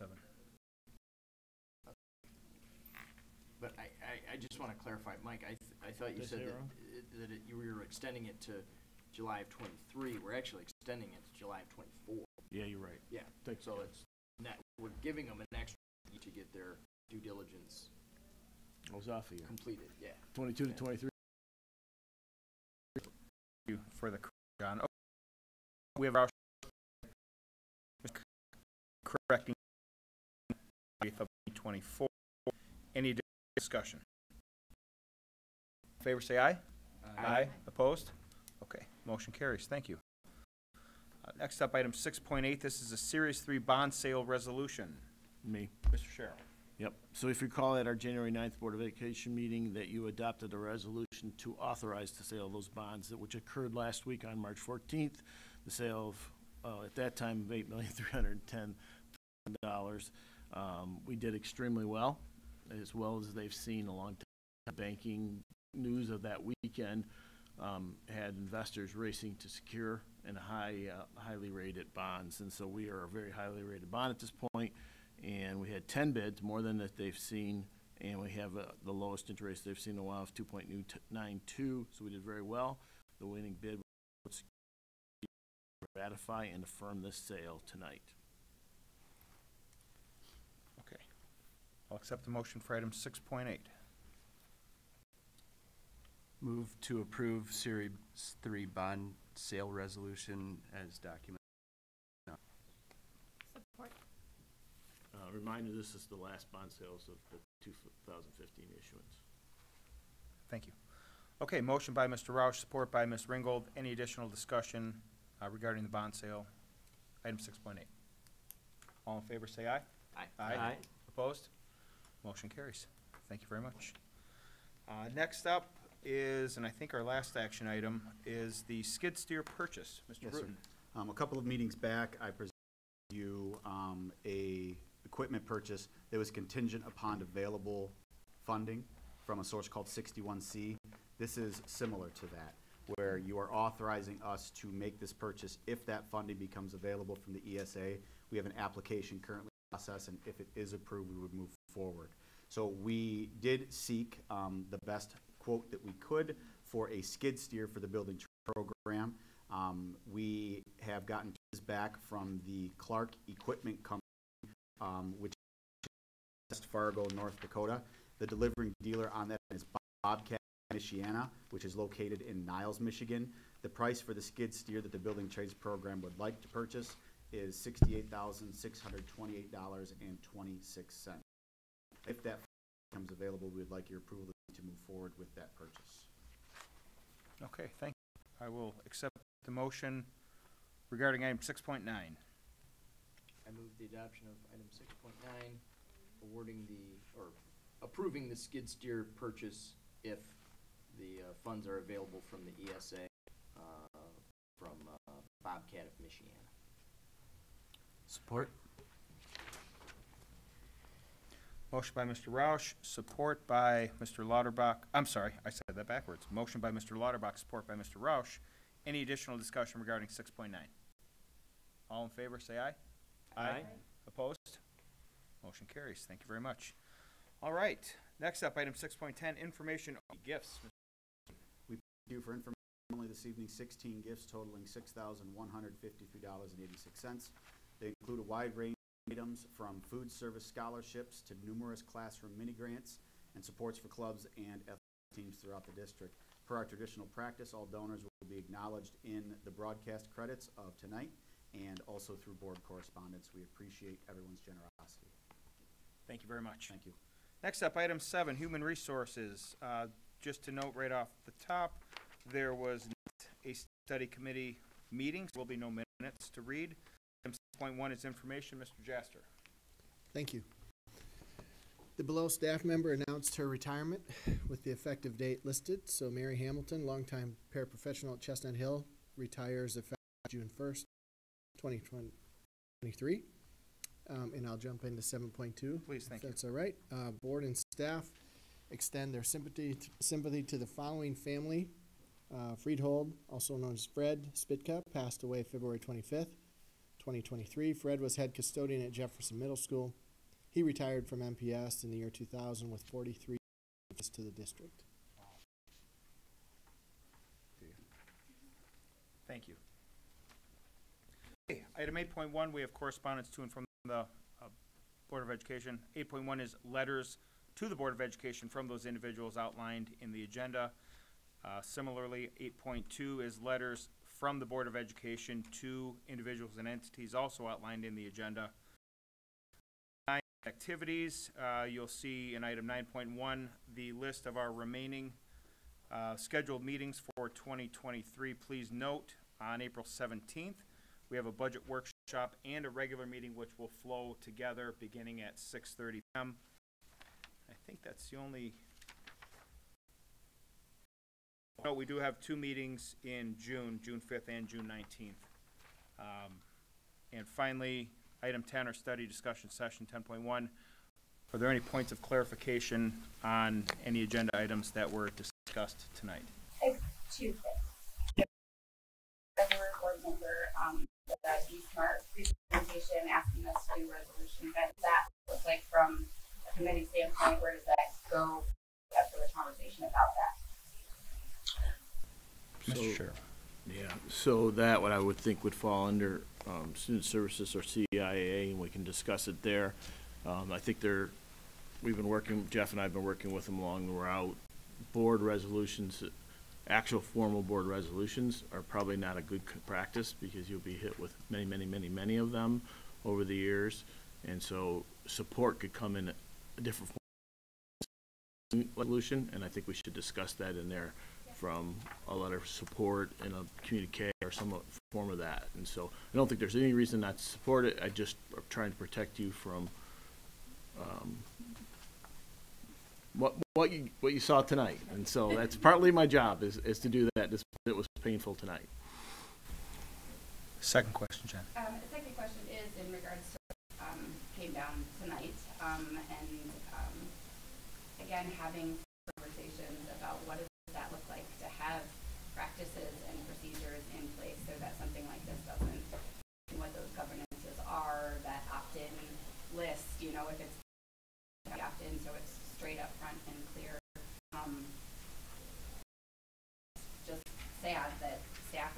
behind, and so much money that we spend from the district goes towards all these DEI initiatives, all the grants that we've gotten. Have something like that happen just is so disheartening. So what is that, again, as a new board member, where does that come, what committee, where do we follow up with that to hold accountable our central admin staff with what we've tasked them to do in multiple places? Want me to answer my thoughts? Yes. I think I've asked Penny for this summer to put a review together. Here are all the things they said. A couple things that I must point out before we're done tonight is I never advocated for a delay or occur. Never came from me. I understand I'm responsible for everything, and I'll take all the beatings that I get, many, and I'm getting real tired of them because I've stood up and done what we're supposed to have done through it. Getting pretty impatient on it. Keep treating leaders like that, you're not going to have many. The review needs to occur because times have changed. If we like it or not, bringing in materials doesn't mean it can't be a vetting process. And most of us do. The high school human libraries were vetted and brought through Penny's curriculum division. There was a communication breakdown, and I'm not going to throw people under the bus, that occurred in this process for me to walk in somewhere and discover an event occurring that had been planned maybe for a year. So that threw us behind, for lack of a better word, the 8 ball to start with. And so Penny and I have discussed the process that needs to be probably this summer. I won't be here long enough for you to be a part of that, but it's time to vet how does materials come into your school today. Outside clubs typically are parents' choice to have their kids participate. During the school day, typically send them to school thinking that all materials in your school and what you put in front and through has either been vetted by the MDE or vetted at a local level.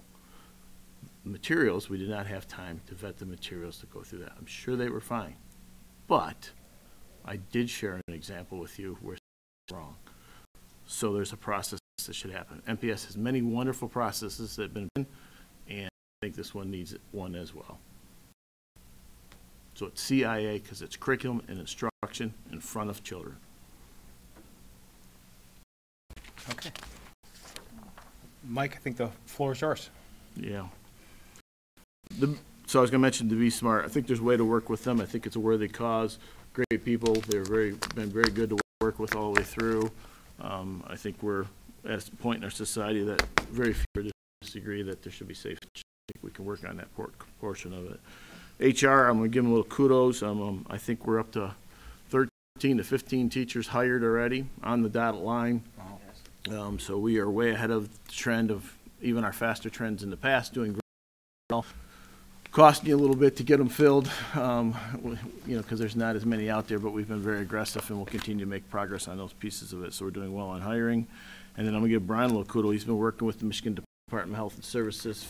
Just talked about air purification systems, and I told you the cost and factors of those, and I don't want to get Brian in a pickle, but maybe up to 500 air purification with some backup filters to the district to go into our classrooms and help keep with during the 6 seasons that we were experiencing.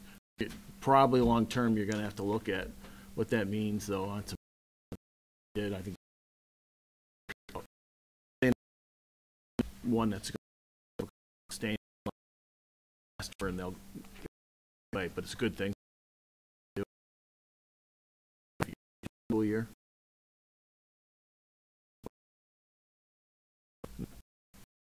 Thanks, Mike.